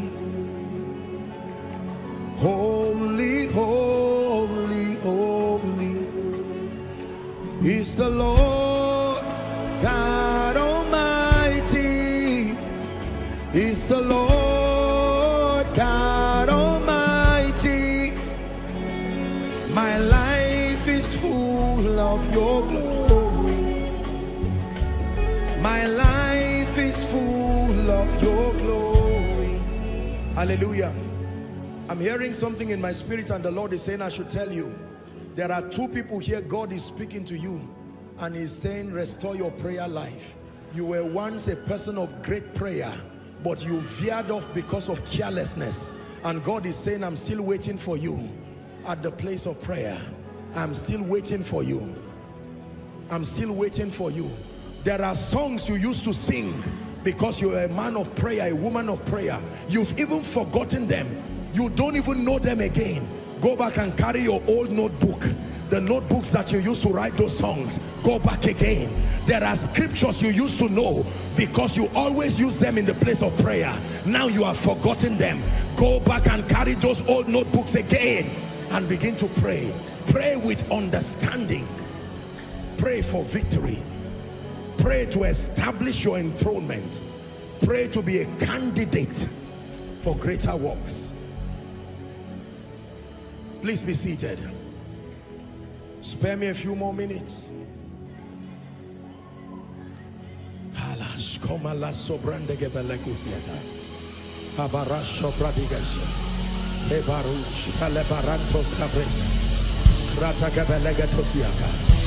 There is a quickening that is happening to your spirit, man.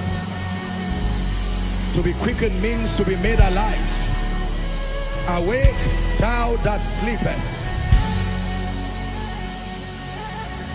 I will reverence you, Lord. I will reverence you, Lord. For in your presence there is life everlasting. I will reverence you, Lord. I will reverence you, Lord. I will reverence you, Lord. For in your presence there is life everlasting. I will reverence you, Lord. Hallelujah. I raised that song and I was seeing a woman in my vision. You are the only one out of all your family people who is saved. Your husband is not even saved. And you have 2 children. Let me tell you, commit yourself to interceding. Don't say God cannot save your husband. You don't know who he is. Amen. God cannot. It's because you don't know who he is. Hallelujah. God can visit your husband, visit your children. Have you not heard the testimonies of people here? It doesn't matter what the limitation is. One of the ways you build your faith is in the place of prayer. But ye beloved, it says, building up yourselves in your most holy faith, praying, praying, praying in the Holy Ghost. Let me give you a kind advice. Never take a step over anything you have not prayed about, no matter how sure you are. Even if it is 5 minutes prayer with understanding, one decision that is filtered through the place of prayer can save you 10 years, 20 years, perhaps a lifetime of misery. Hallelujah. The force of prayer. Let me give you one more, and then we're done for part 1. There's someone, you are watching me from Lagos. Another person is watching me from Calabar. I just saw a mighty impartation that is happening to you. For one, you're a man and a woman sitting in front of your phone. You play something like you are recording and you are following me. There is light and fire and grace that is resting upon you in the name of Jesus. And the Lord is showing me overflow 1 in Zaria. There is someone, overflow 1 in Zaria. The power of God is coming upon you, and the Lord is saying he's restoring visions. The grace for visions, overflow 1 in Zaria. The power of God is coming upon you, and the Lord is saying he's restoring visions. In the name of Jesus, I decree and declare, let there be a mighty restoration. A mighty restoration. In the name of Jesus. Can I tell you something? Look at me. One moment, one idea. There are many ideas by the grace of God that run this ministry that came in the place of prayer. The blueprint for the next season of this ministry came When God moved us to Abuja, I told you already, it was in the place of prayer that God gave me certain instructions, and obeying that instruction. If you do not know what to do in your life, start by praying. In the place of prayer, direction comes. You confirm that direction with scripture and the witness of the Spirit, and then obtain grace to walk in keeping with the direction you have received. You have found your way out of any situation. With prayer comes direction. With direction will come confirmation. Just because you received it in a place of prayer does not mean to execute it, because all things must pass through the lens of scripture. Satan can also appear as an angel of light, and sometimes even in the midst of prayer your mind can speak to you, and because of the atmosphere with which you received it from, you can think it's God. Until you open it is written, you will find out that as zealous and as powerful as that prompting was, it was not really God. Don't be ashamed because you are growing. The devil can wait for people in that atmosphere of prayer. He will slip in a lot of things that are not the will of God, and you will say yes Lord to everything, and then ignore the written word. This is what makes your prayer effectual. Effectual means you submit it to scripture. Fervent means your heart is involved in it. You can pray and come out with error from the place of prayer because you did not exalt the word of God above whatever you received in the place of prayer. It was while Jesus prayed that Satan came and said, turn this stone into bread. If you were Jesus, after fasting for 40 days and hearing that, every voice you hear you will assume is the Holy Spirit, and you say, speak Lord, I'm listening, and you would turn a stone to bread and rubbish a great ministry that is about to start. But Jesus said, it is written. He never said, I prayed. He said, it is written. There are many people who go to pray, and in the place of prayer, they hear all kinds of things, both what God is saying and what flesh is saying and what demons are saying, because your ears, your capacity to pick signals from the Spirit is heightened, and the realm of the Spirit is a noisy realm. There is, as it were, many voices, and none of them is without signification. The voice of the Holy Spirit is not the only voice you will hear. It takes a lot of training, depth, alignment for you to filter other voices and to learn how God speaks to you. And talking about the way God speaks, I've done a teaching on the voice of God. I want you to look for it online, and I hope that we'll have the opportunity to teach again. We have a series along the lines of hearing God. There are many people who claim to hear God, but at the end of it, you will find out that the performance that follows what they heard does not birth the glory of God. That must be self, because your heart also has a voice. It says, say not in your heart. That means your heart speaks, and demons speak. Satan will not speak to you and say, I am Satan, rise up. No. Satan will tilt towards the area of your passion and your hunger. If you have been fasting, he will say, turn this stone into bread. He will come and fashion the weapon against you based on your need, and sometimes you're lost. Say amen. So we need to pray, but we need to submit our prayer to the word of God. There are many people today, their conviction has been destroyed because of wrong things they had in the place of prayer. They would tell you, I prayed and God told me that in the place of prayer, I saw myself collecting your car. Give me my thing. And they are sincere because that's what they were manipulated to hear. But once you take that towards your will, you will know that the only person who acts like that is Satan. Jesus is never called the thief. It is the thief that comes to steal, to kill, and to destroy. God will never give you the ministry of stealing, killing, and destruction. Are we together? Yes.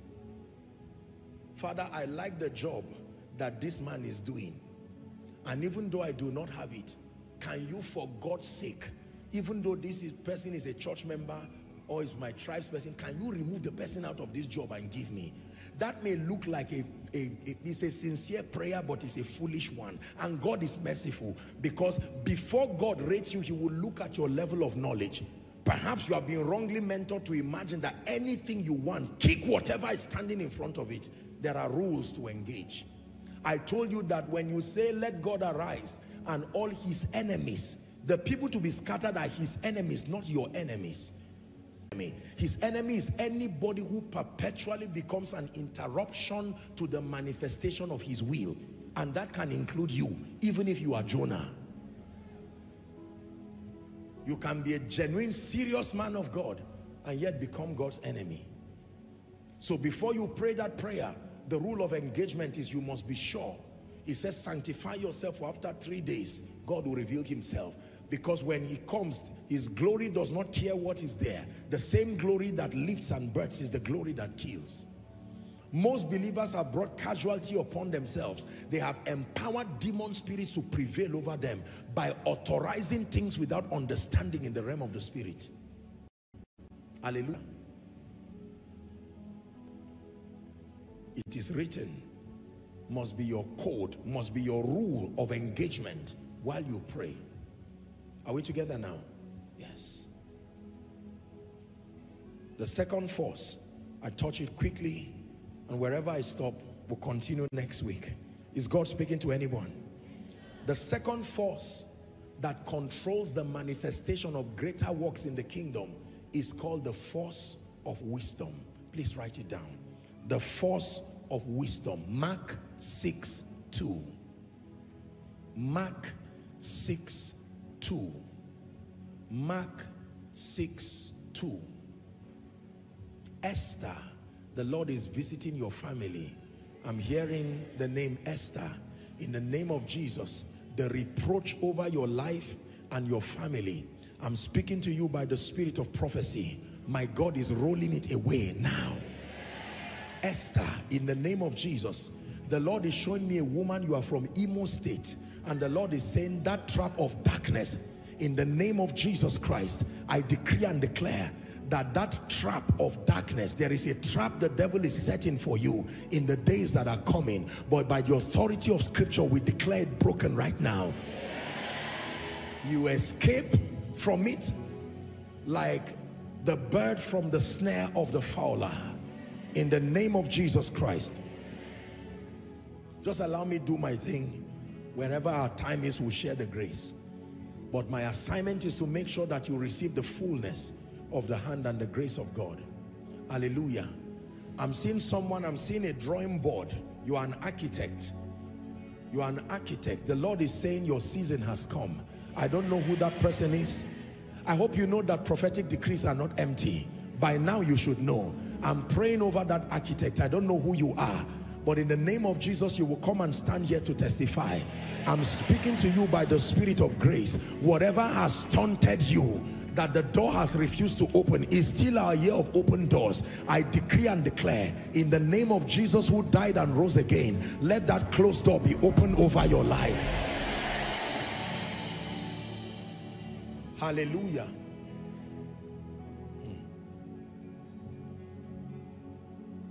Write it down. There is somebody I saw.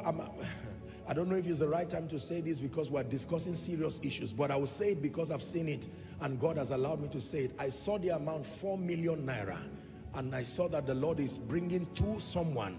I'm bringing it to somebody. 4 million. Exactly that amount. Hallelujah. Now you see why I said when we're discussing issues like this, I don't want to take, once you talk money, you bring people out of a certain frequency, but receive it while you are still focused in the name of Jesus Christ. You will think I'm joking until you hear somebody come to testify. In the name of Jesus. You have been failing in business, failing in business. You have done the best you know to do, failing in business. It's not just an attack. There is something only God can show you. And the Lord is saying I should release grace on you. I'm praying for you. Where others have not seen, there is something God can clean your eyes to see.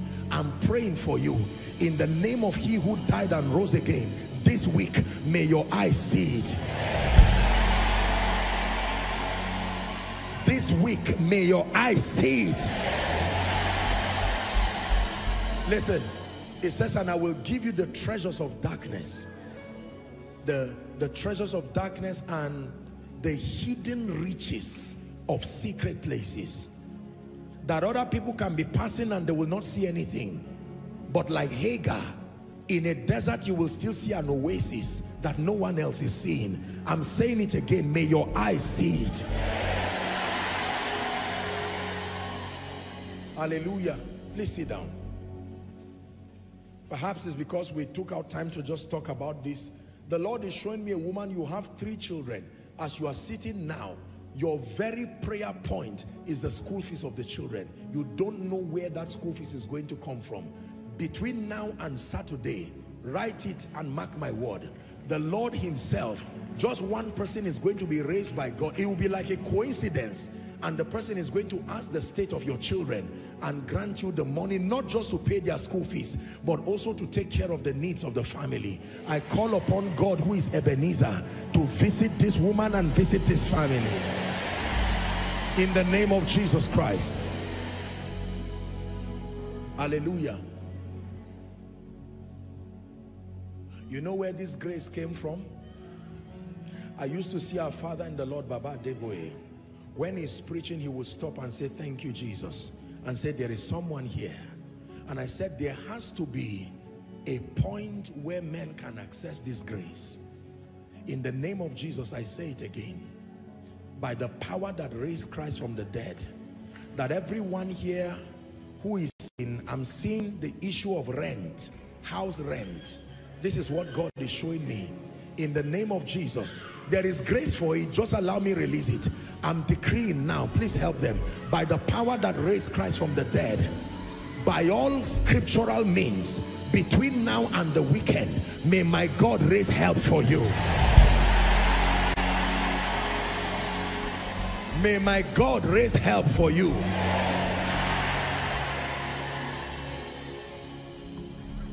Somebody will call you, and I'm not speaking empty words, I fear God. Somebody will call you between today and Thursday, and he will say, come. And when you come, you will see the keys of a car given to you. This is not for everybody. This is for an exact specific person. I know you are saying amen because you need it and God will honor you, but I'm speaking to an exact person as it is being revealed to me by the Spirit. In the name of Jesus Christ. In the name of Jesus Christ. I'm hearing a prophetic word for someone. Apply again. This is what, I don't know who that person is. Please help them. Apply again. There is a grace that will go with you now. Apply again. I'm saying it to you by the Spirit of the living God. Apply again. You did it in the strength of the flesh, but my God is saying I should speak to you. Apply again. There is a grace that is going with you.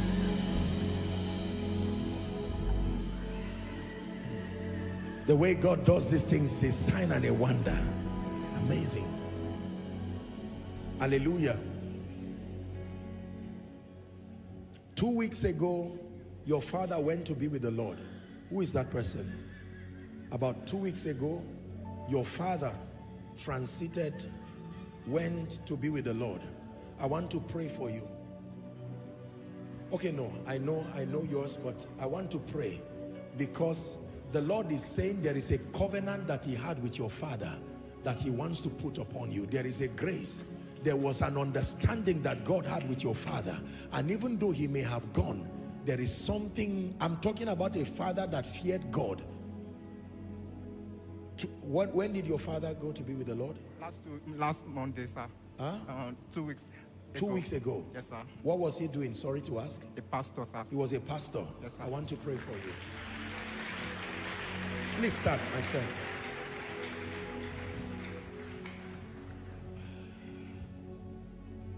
Look at me, my friend. You believe in God? Yes, sir. Where are you from? From Ogun State. Huh? From Ogun State. Ogun State? Yes, sir. Father, the covenant you had with his father, in the name of Jesus that you seek to make available in his life, I'm praying for you, my friend. You may look ordinary, but there are things that your father had as an agreement with God. Don't ask the question how it came. I release that grace. This is an instruction that God is giving, and I declare, I speak over your life. You will find yourself walking in the possibilities of that man, and what he could not do, the Lord empowers you to begin to do it. In the name of Jesus Christ. Get ready to sing that song. Where's the guy who led that song? Get ready to sing what you sang, the special song again. Please, I want him to be the one to sing it. Find a comfortable key for him and all the people who backed up.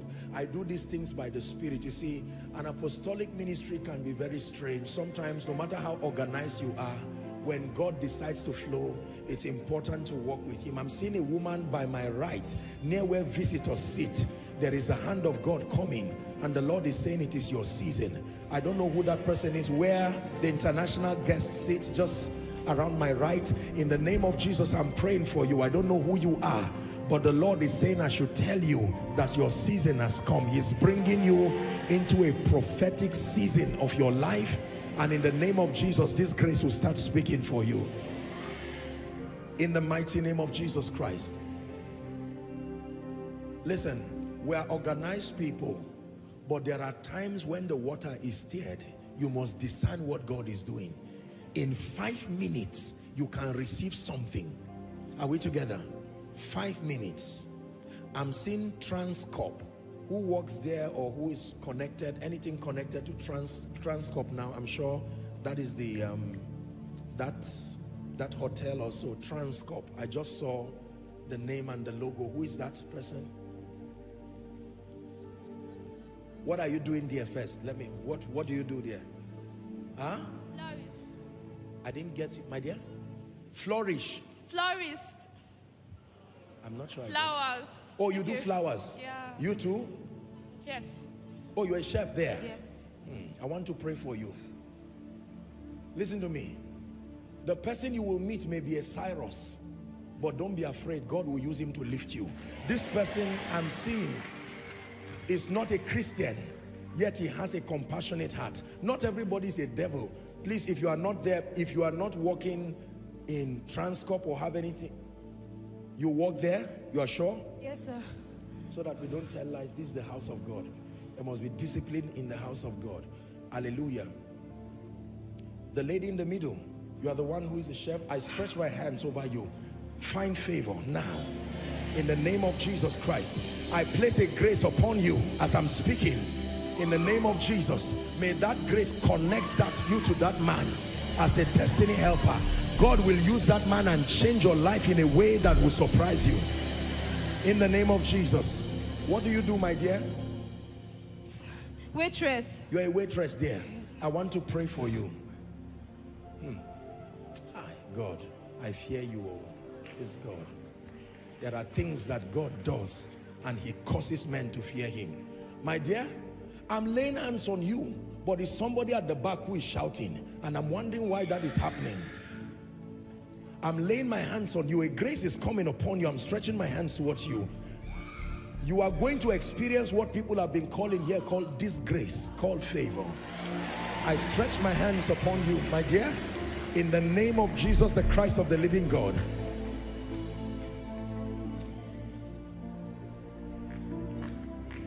Receive that grace. The waitress, in the name of Jesus Christ. And for all of you who are here, the lady, the florist, and then the other one, I saw the name and the logo of Transcorp, and I'm just responding as God. You see that every service is a miracle service.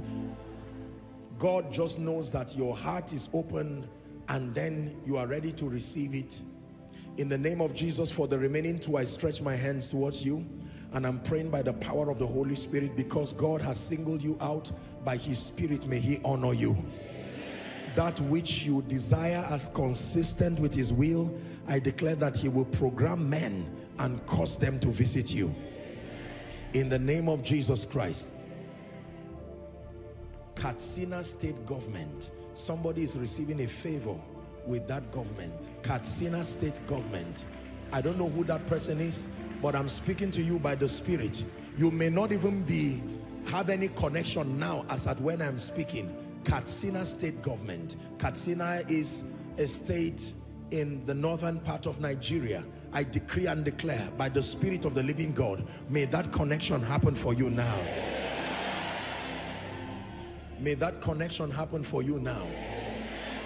You saw me in your dream and I handed you like a paper, something that looked like an employment letter.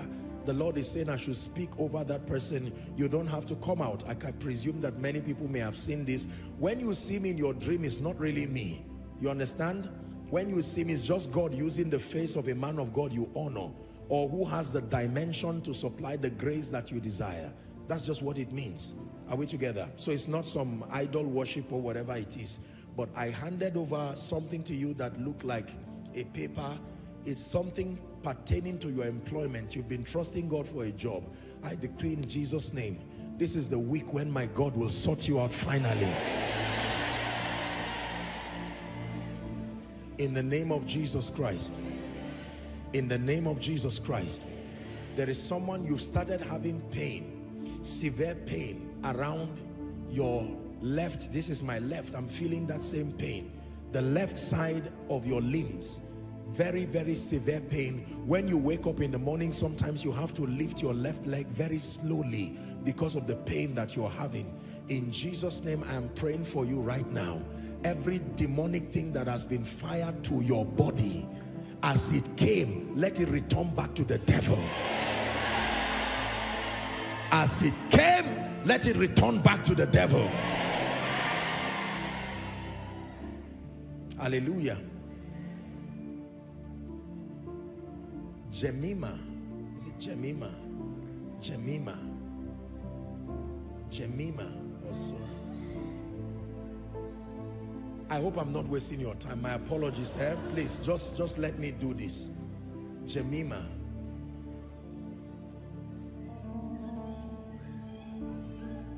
Who is that?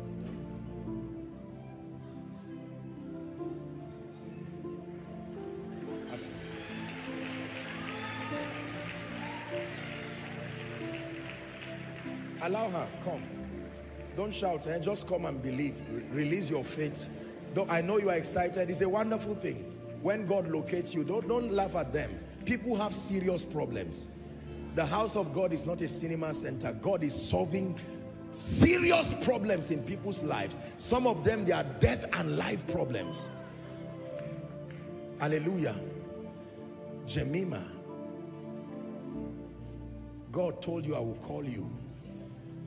Who did God tell?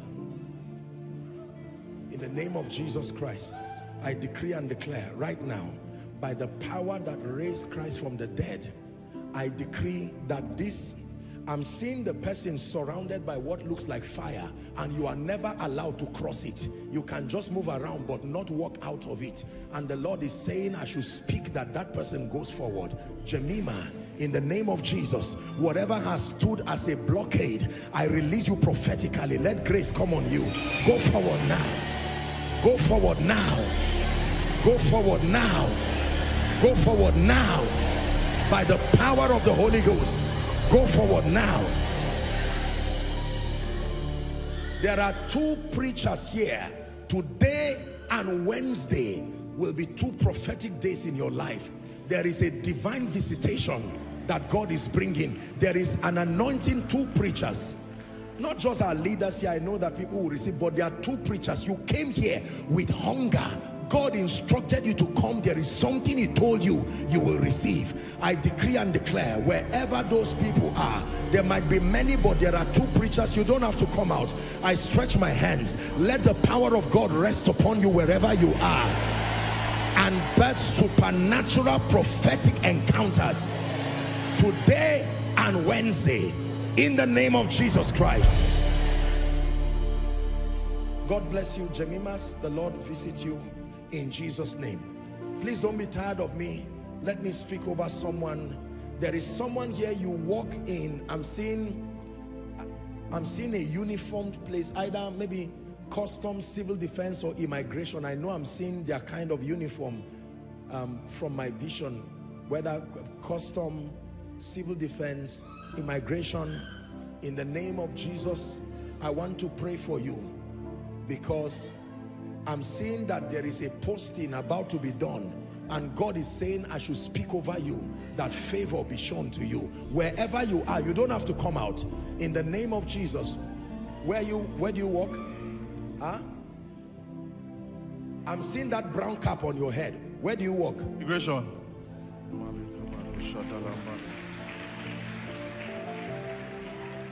Just carry the lady gently. If she's under the anointing, you just keep them. My friend, I use you as a point of contact to every other person, because I'm seeing for someone, I will pray for you, but the person I'm seeing, there is a posting that is coming, and you have been praying. God will do something through that posting that will surprise you. This is something that, humanly speaking, it can't be you, but God is saying I should declare. He wants to show you what the power of God can do in the life of men. He says, oh, that men will praise the Lord for his goodness and for his wonderful works to the children of men. I stretch my hands right now in the name of Jesus. Where do you work, my dear? The lady standing there. Huh? Road safety. No problem. You don't have to come out. The three of them that are here, you just come and stand. I will use three of you as a point of contact to the rest. My goodness. I've not even touched the force of wisdom. Father, in the name of Jesus, I am praying. Grant favor. I use these ones as a point of contact to all those who are paramilitary, all those who are diplomatic people and professionals. In the name of Jesus Christ, by the power of the Holy Spirit, let grace rest upon you. That as this posting comes, may my God sort you out in a way that will surprise you. In the name of Jesus Christ. In the name of Jesus Christ. In the name of Jesus Christ. You make clothes. The hand of God is coming upon you now. You don't have to come out. The hand of God is coming upon you. The grace to dress kings is coming upon you. The Lord is saying, I've hearkened unto your prayer.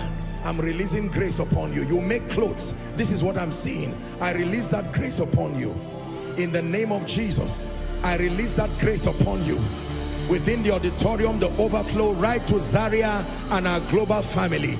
In the name of Jesus, let new opportunities be open to you by the Spirit of God.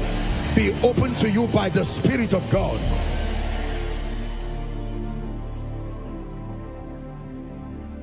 I will sing of the wonders of your word. I will sing out for joy. I will sing of the wonders of your word, and I will forever sing your praise. Lord, I will sing of the wonders of your word. I will sing out for joy. I will sing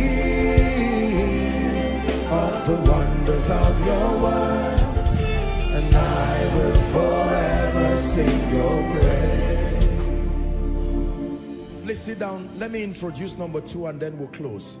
We may not have the time to touch it. Mark 6:2, the force of wisdom. Mark 6:2. Mark 6:2. When the Sabbath day was come, he began to teach in the synagogue, and many hearing him were astonished, saying, from when had this man these things? And what wisdom is this which is given to him? Take note, not wisdom that he acquired. What wisdom is this which is given to him? And even such mighty works are wrought through his hands. The Bible tells us that wisdom can come as a gift from God. There is the gift of wisdom. There is the spirit of wisdom. There is wisdom from above. James 1:5. If any of you lack wisdom, the Bible says, let him ask of God, that giveth unto all men liberally and upbraideth not. And the Bible says, and it shall be given him. Please look at me. It is impossible for you to command greater works in your life if you do not have the manifestation of wisdom. Hallelujah. The first force, prayer, birthing and establishing the will and the purposes of God.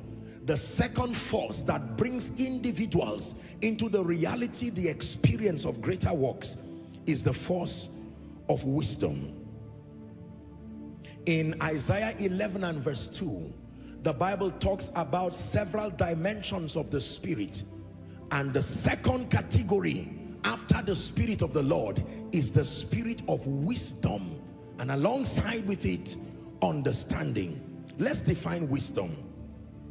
Number one, wisdom, I wrote here, is the accurate application of spiritual knowledge. Wisdom is the accurate application of spiritual knowledge. Number two, wisdom is the supernatural ability. Please write, only introducing it and then we pray. The supernatural ability. Please help her. 1, 2, 3. Help them.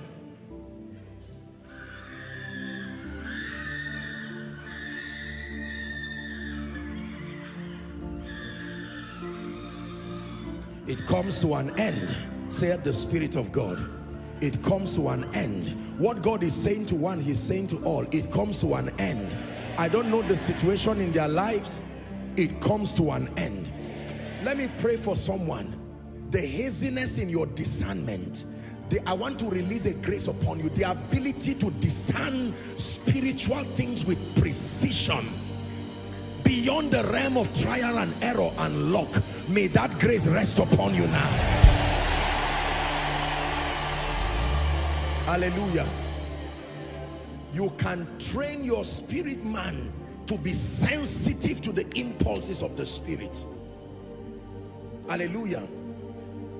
There are radar technologies that are built around cars, certain cars, and once there is something with precision, the military have mastered the art of, they can surround an entire space, an airspace, land space, such that anything that intrudes beeps immediately. Your spirit man can be like that.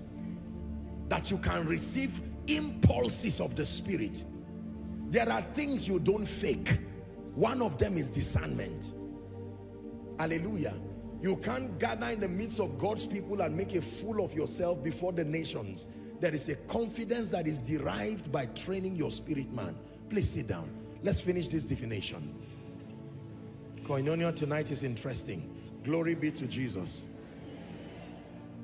The supernatural ability, please write.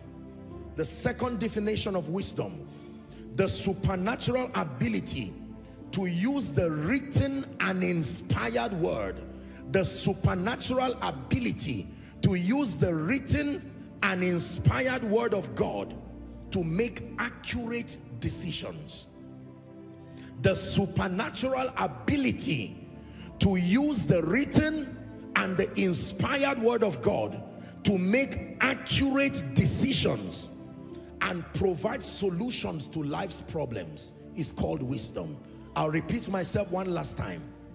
The supernatural ability to use the written word and the inspired word of God to make accurate decisions and to provide solutions to life's problems is called wisdom.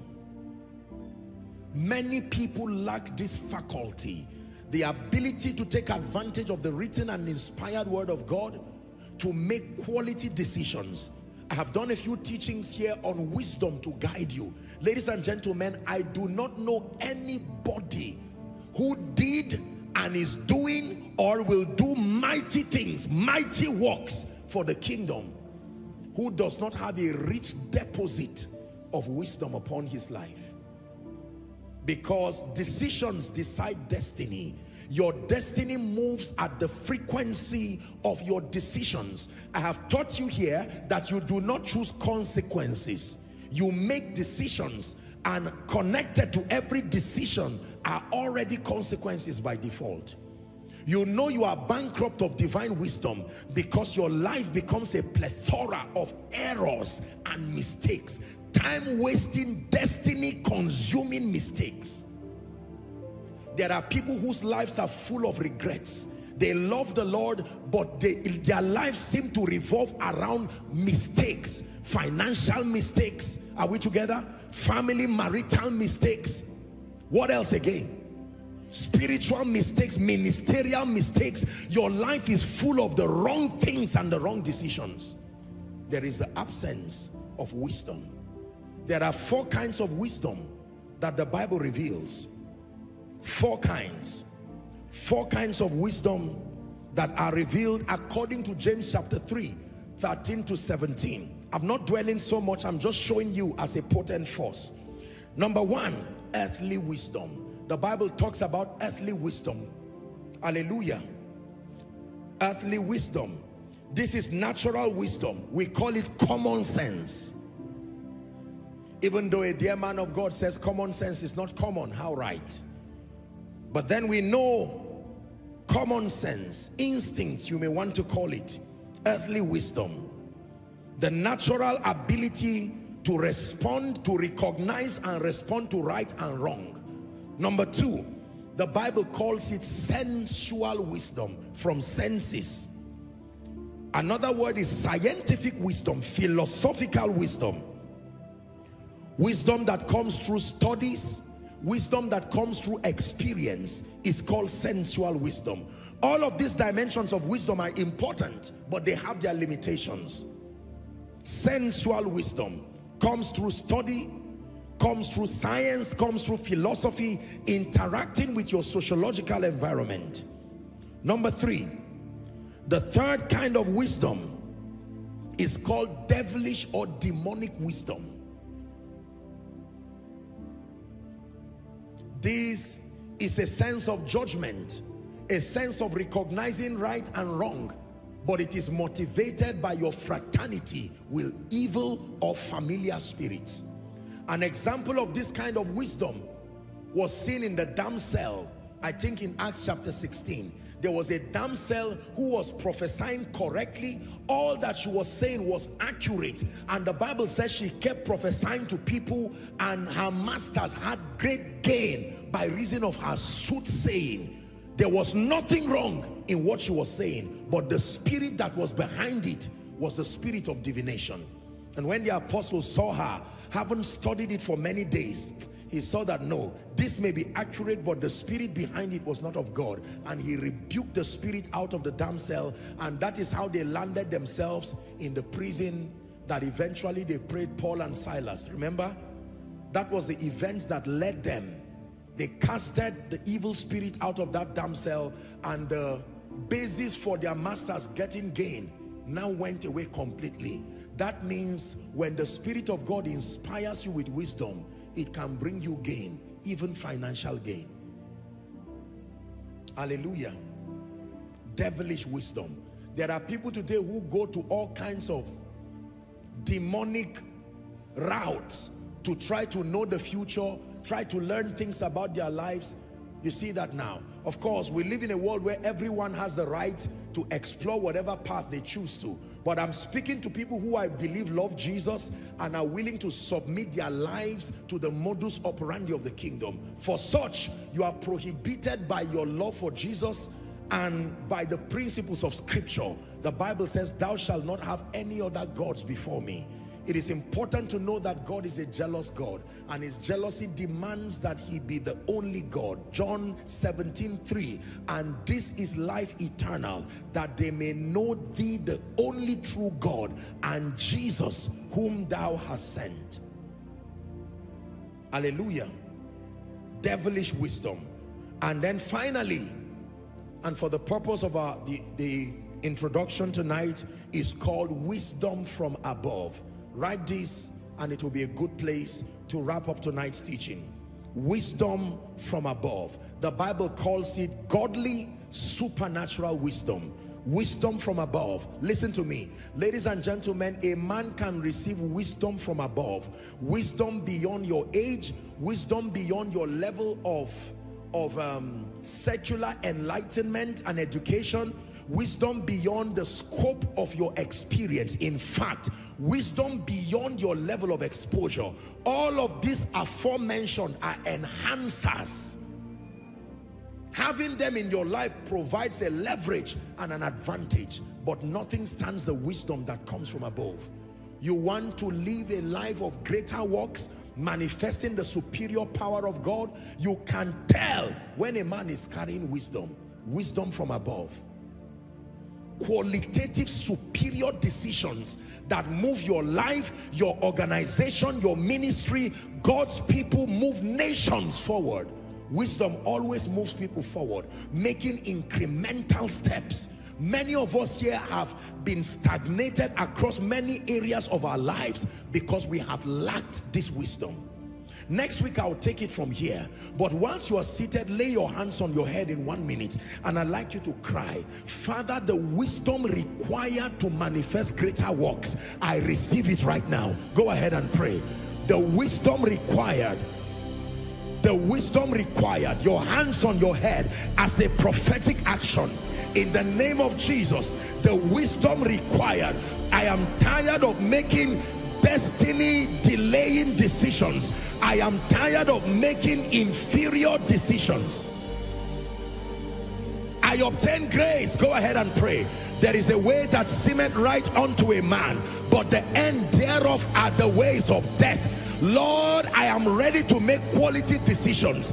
It's time to move the work you have given me forward, move my family forward, move my destiny forward, move my children forward, move my spouse forward, move my organization forward. Go ahead and pray.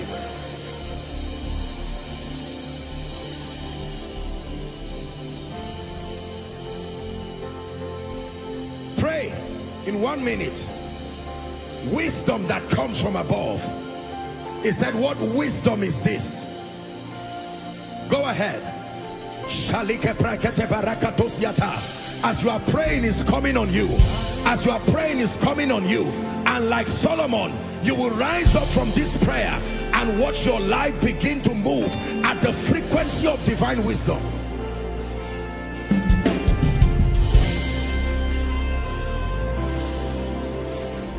This is life to me. Keep praying. My spirit I receive every word. Wisdom. You said. I receive wisdom by the Spirit. Even the wisdom of the just. There is a kind of wisdom called the wisdom of the just. The hidden wisdom of God that has been ordained for our glory. Every word you Man of God, you need wisdom for ministry. all of your promise. It's beyond wisdom that comes through education.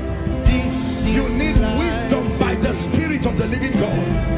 Pray. Spirit I receive. Time to rise by wisdom. Every word Time to build by wisdom. Time to excel by wisdom. Reveal His glory by wisdom. and this is hope for me. Jesus, I believe every word you said, all of your promises. No eye has sinned, no ear has heard. Go ahead and what pray. God has prepared for me. So I submit to His work in me, till Christ be formed in me. No eye has sinned, no ear has heard what God has prepared for me. So I submit to His work in me, till Christ be formed in me. No eye has sinned, no ear has heard what God has prepared for me. And so I submit to His work in me, until Christ be formed in me. Hallelujah. 1 Corinthians chapter 2 and verse 7. Please rise, everyone.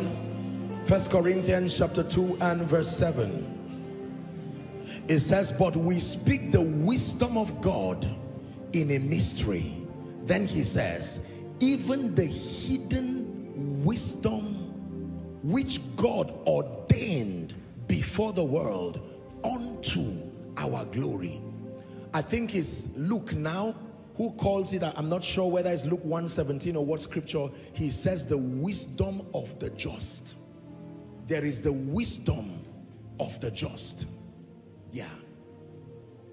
And the disobedience to turn them to the wisdom of the just. Among the many things that wisdom does, ladies and gentlemen, is to make stars out of ordinary men. Daniel 12:3. And they that be wise shall shine.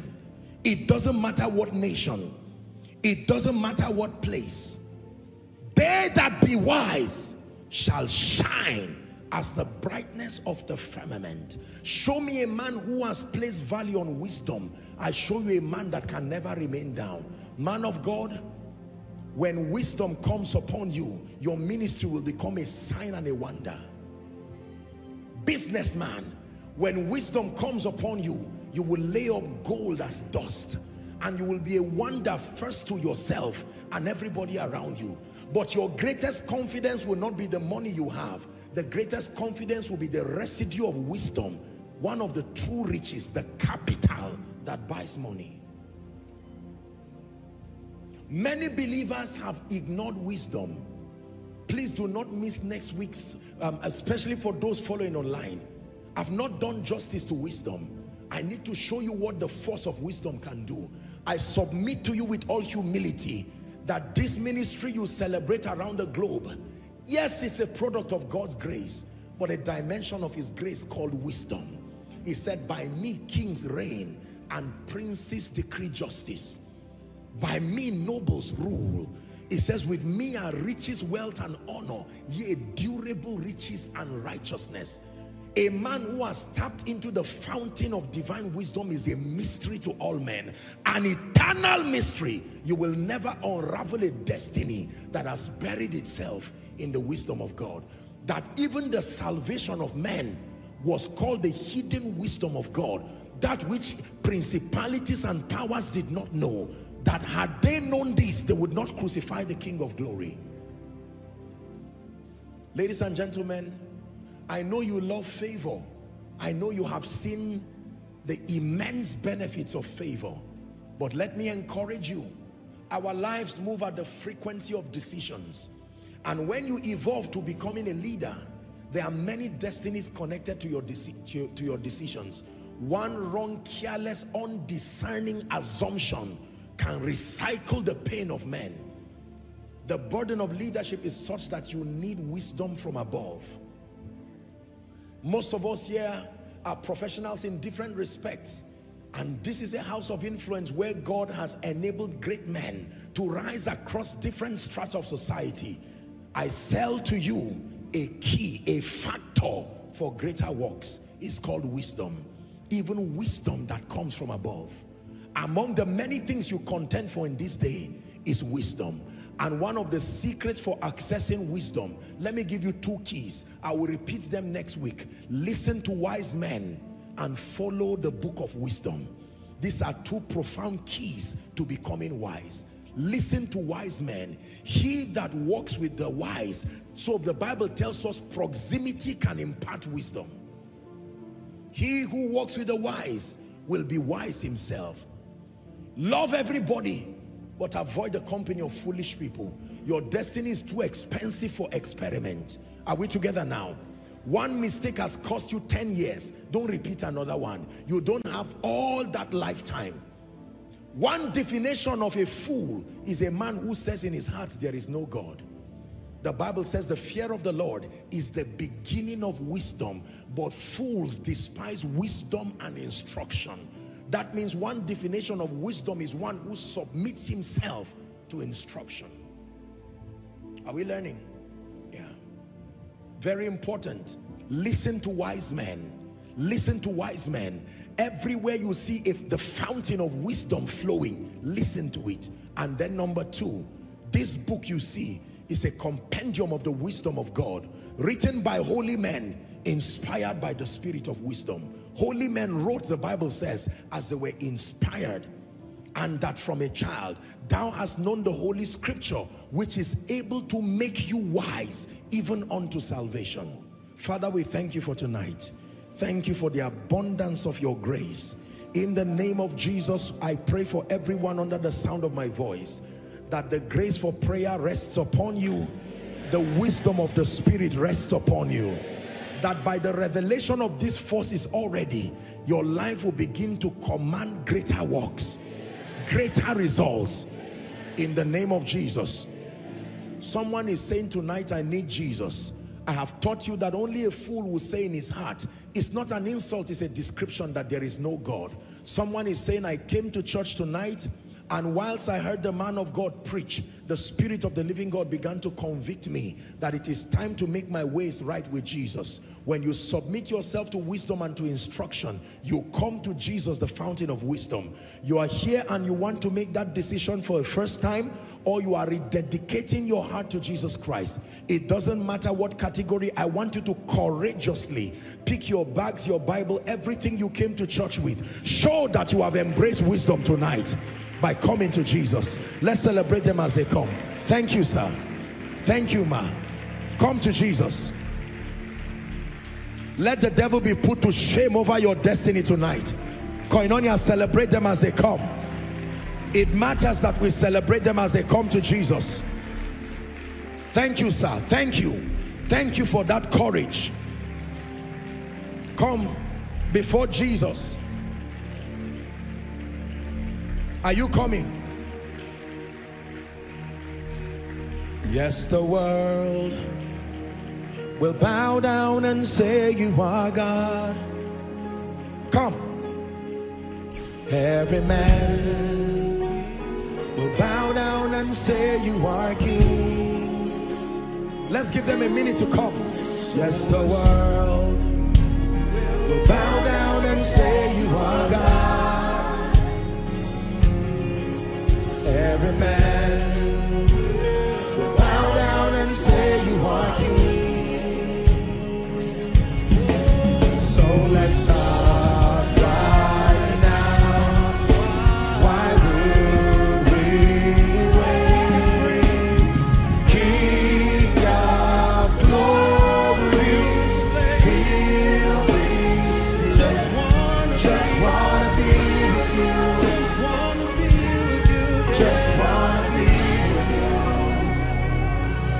Thank you, ladies and gentlemen, for the courage. Zaria, I believe that there are people who are walking up the altar, all the overflows, and our global family, all those who are making it right with Jesus. It's a noble decision to make it right with Jesus. It's the first proof that you desire wisdom, the first proof that you desire greater works. Please lift your right hand. Let me encourage you, all of you who are here, as a sign of total surrender to Jesus, and say this after me loud and clear. Say, Lord Jesus, I have heard your word. Tonight, I believe that you are the Son of God. I believe that you died for my sin. I believe that you rose again for my justification. Right now, I receive Jesus into my heart as my Savior, my Lord, and my King. And I declare that the power of sin, Satan, hell, and the grave is broken over my life. I am a child of God. I go from glory to glory and grace to grace. Amen. Keep those beautiful hands lifted. Father, thank you for my brothers and sisters, all who have come declaring your lordship over their lives. By the authority of scripture, I declare your sins forgiven, and I empower you in the name of Jesus to live the victorious Christian life. I call you the righteousness of God in Christ Jesus, and that from today henceforth you go forward ever and backward never. In Jesus' mighty and matchless name we have prayed. Thank you very much for making this great decision. Please let me request that you move to my right, which will be your left. There are a group of counselors who will quickly have a word with you. Let's honor them as they go. Just one quick word and you are back to your seat. Keep clapping, Koinonia. Thank you. Hallelujah. Praise the name of the Lord. A final repeat on the announcement that we have Our workers retreat, all workers, Saturday. Please make sure you are here. I understand it starts, I think, 8:30 or 9. Please be sure that you are here. Heads of department, do well to emphasize it to the workers. And then on Sunday, we continue on our series, Greater Works. Let me encourage you, please do well. 2 things. Number 1, go and listen to this message again. I will listen to it again myself. First for my edification, and then as a general routine that improves my growth. So you go back and listen to it. Don't assume you heard everything. Pray the prayers. And who knows, the worship team, God grant you grace. We need a lot of sounds coming from you so that we continue to use them as pointers and enhancers to our worship and prayer. Remember the assignment I gave everybody. Find a day this week where you dedicate quality time. I leave it up to you to choose how many hours, but you can do that with your family. You can do that with your children. Do that with all who can agree with you. You can just take some time to pray and settle certain things. Your emphasis is birthing the purposes of God in your life and disallowing anything that is inconsistent with the will of God. Have you been blessed tonight? Please rise for a final blessing. May the Lord bless you in the name of Jesus. May the hand of God rest upon you. This week beginning, let it be a week of greater works. In the name of Jesus. You will return next week with mighty testimonies. Everything that is not the will of God is not permitted to come near you this week. In the name of Jesus. You are a sign and a wonder. You are blessed and you are lifted. Go from glory to glory. In Jesus' name I pray. After the grace, do well to hug and greet one another on your way out. Let's share the grace together in fellowship. The grace of our Lord Jesus Christ, the love of God, the sweet fellowship of the Holy Spirit, rest and abide with us now and forevermore. Amen. Surely God's goodness and mercies will follow us all the days of our lives as we dwell in the house of the Lord forever and ever. Amen. God bless you and see you on Sunday.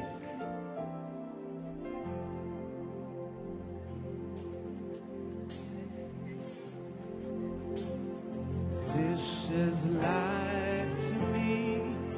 With my spirit I every word you said, all of your promises.